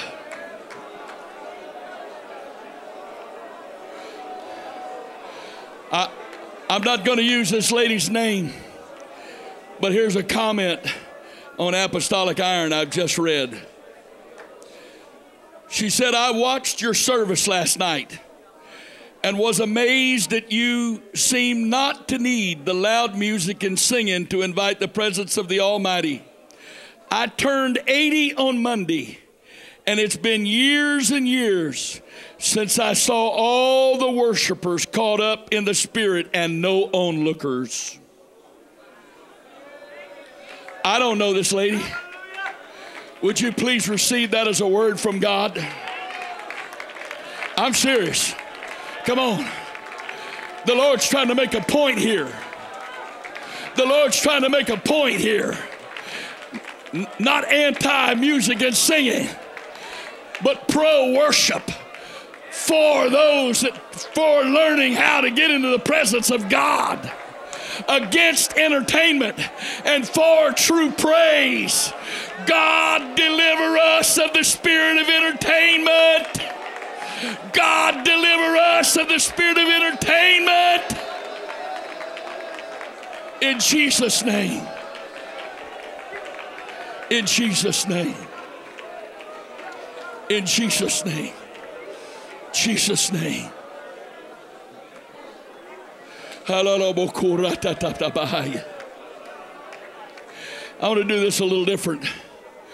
I'd like for a minimum of 3, a max of 5 to get together, preferably people you don't know that well. If you just end up with somebody that you know, fine, but I would prefer that it not be people you know. We're going to pray one for another because we are in this together. We are a part of the body of Christ. Come on. Come on. Don't stand around waiting for them to come to you. Find somebody. Come on. In the name of Jesus. In the name of Jesus. A minimum of 3, a max of 5. Minimum of 3, a max of 5. Come on. Come on, let's pray. Come on. Come on, let's pray with each other. Let's pray for each other. Let's pray for the body of Christ.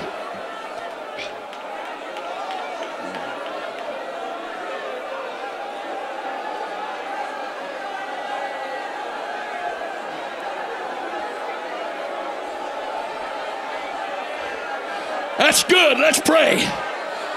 That's good. That's good. Come on, there's good stuff happening right now. If the Lord takes you in intercession, go in intercession. There's already some people in intercession.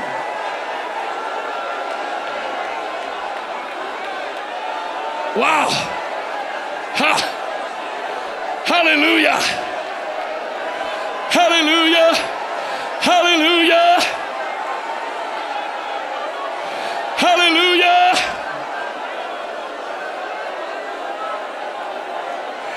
In the name of Jesus.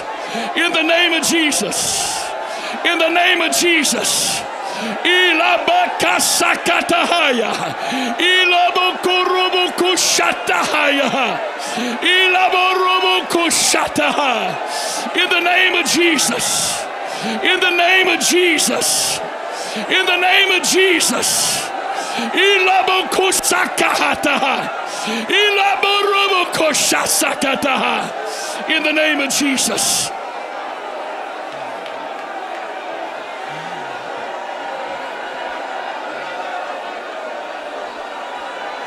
Hallelujah.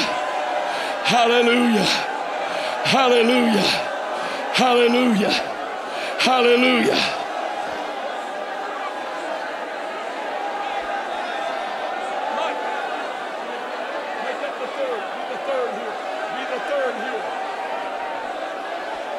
In the name of Jesus. In the name of Jesus.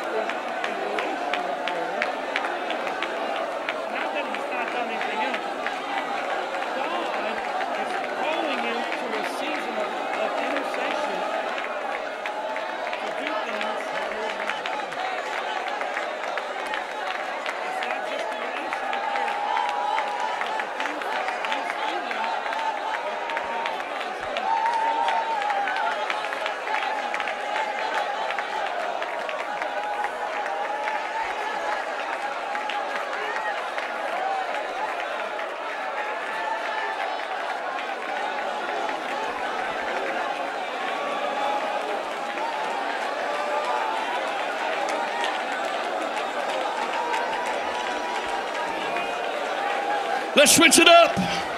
One more time. Find somebody else to pray with. Come on. Let's switch it up. Find somebody else. Come on. One more time.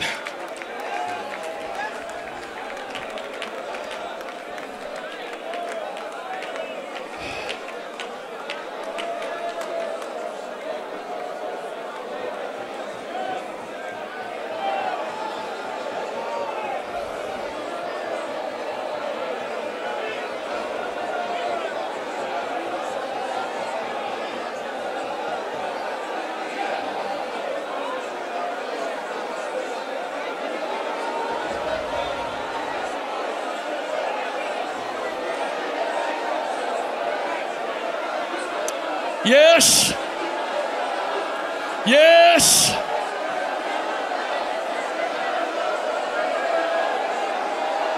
Yes.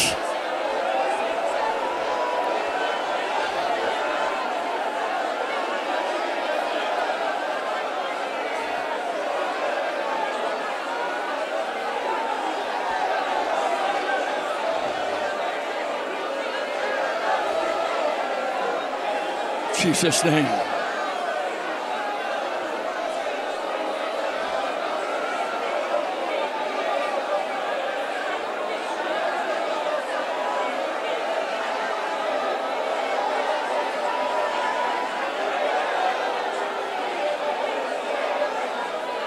Jesus' name.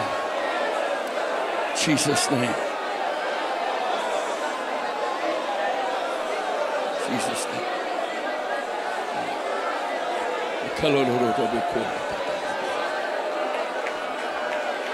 Yes, Lord. Yes, Lord.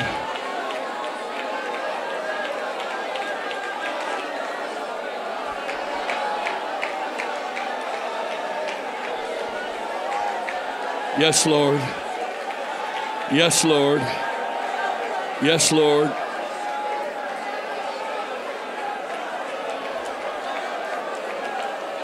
Yes, Lord.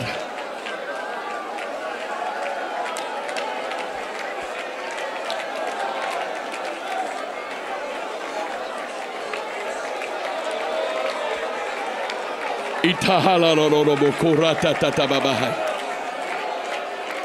Iala robo korata tatababakahai. Iala robo korata tatababahai.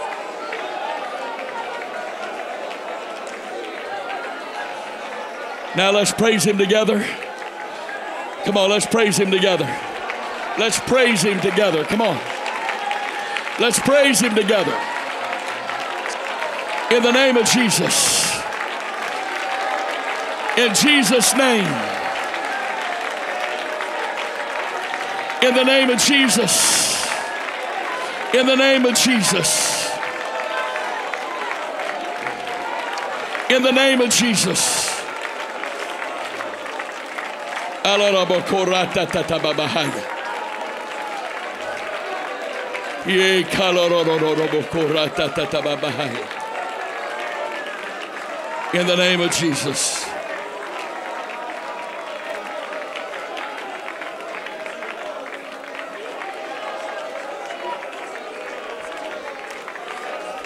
Thank you, Jesus. Thank you, Jesus.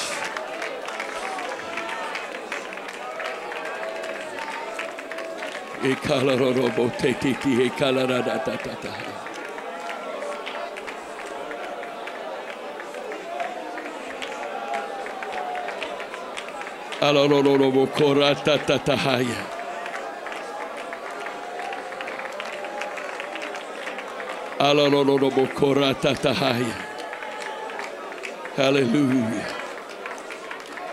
Praise God.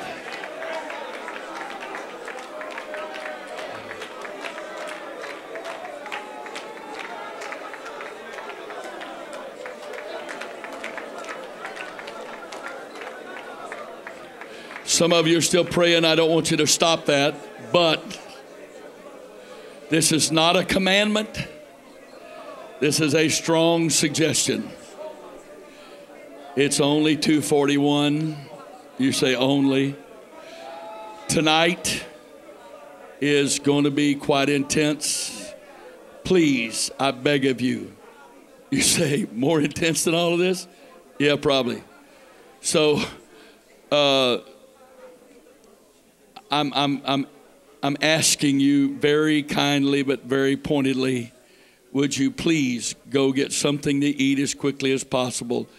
Please do not sit around half the afternoon and fellowship. Please find some place and get horizontal and don't run your mouth. And if you don't go to sleep, at least just let your mind rest. Okay? While you are doing that, some of you have heard me teach this before. So Isaiah 28:11 and 12 says, "For with stammering lips and another tongue will he speak to this people, to whom he said, this is the rest wherewith you may cause the weary to rest. And this is the refreshing," and here's the negative part, "yet they would not hear."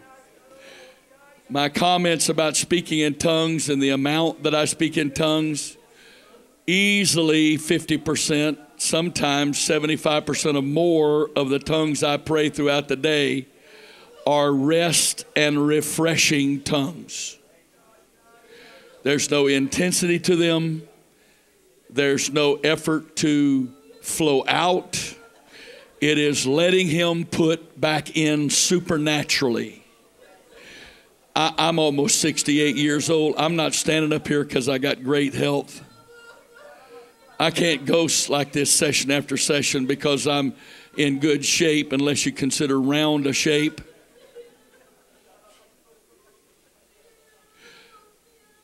But I have learned how to let the Spirit put back in.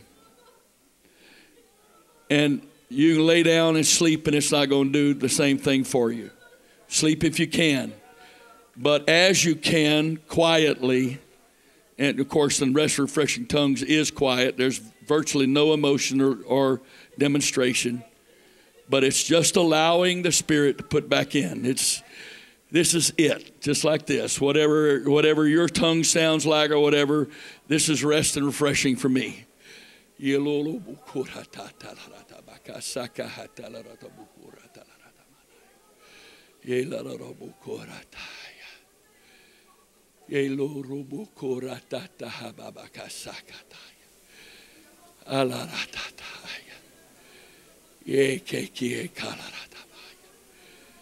Mama matahaya, die kolarata tahaya, die lolorobo korata basataya, mama makaharata tabahaya, die kasakatahaya, die kie kalarata tabahaya, die kie kularata tahaya, die kalarata busataya. And in just that few moments of time, while my feet hurt really bad, the rest of me feels really good. I'm serious. And if you were watching and feeling in the Spirit, you could literally feel the waves of strength coming back in. And it was really like waves just came in. And there were times I was just kind of taking a breath between it, just, there was some more. Was it giving out? The sad thing is there's so many Pentecostals that don't have a clue about that. And so they get burnt out. Burnout is what happens to people that don't know how to walk in the Spirit and don't know how to fellowship in the Spirit. And if you don't know how to do that, you and Jesus need to have a long talk, and you need to learn how to do that. Because if you get involved with the Spirit and all the Spirit wants to do through you, the last thing God wants is for your body to get so worn out he can't use you but short periods of time and to do short amount of things. Other than resting my feet, you can believe what you want to believe. But this second, I could go another 3 hours. And that's not human strength.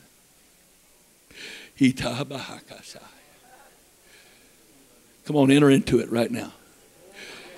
It's not loud. It's not loud. It's not emotional. And the focus of rest and refreshing tongues is not what's flowing out of you. It's how you're opening yourself up to Jesus and you're letting him put back into you all of the virtue that you have put out as you've prayed and ministered and received the word and revelation.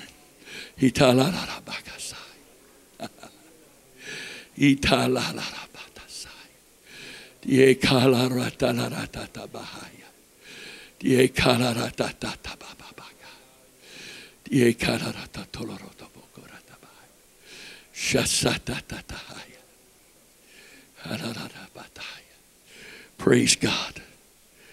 7 o'clock sharp. See you.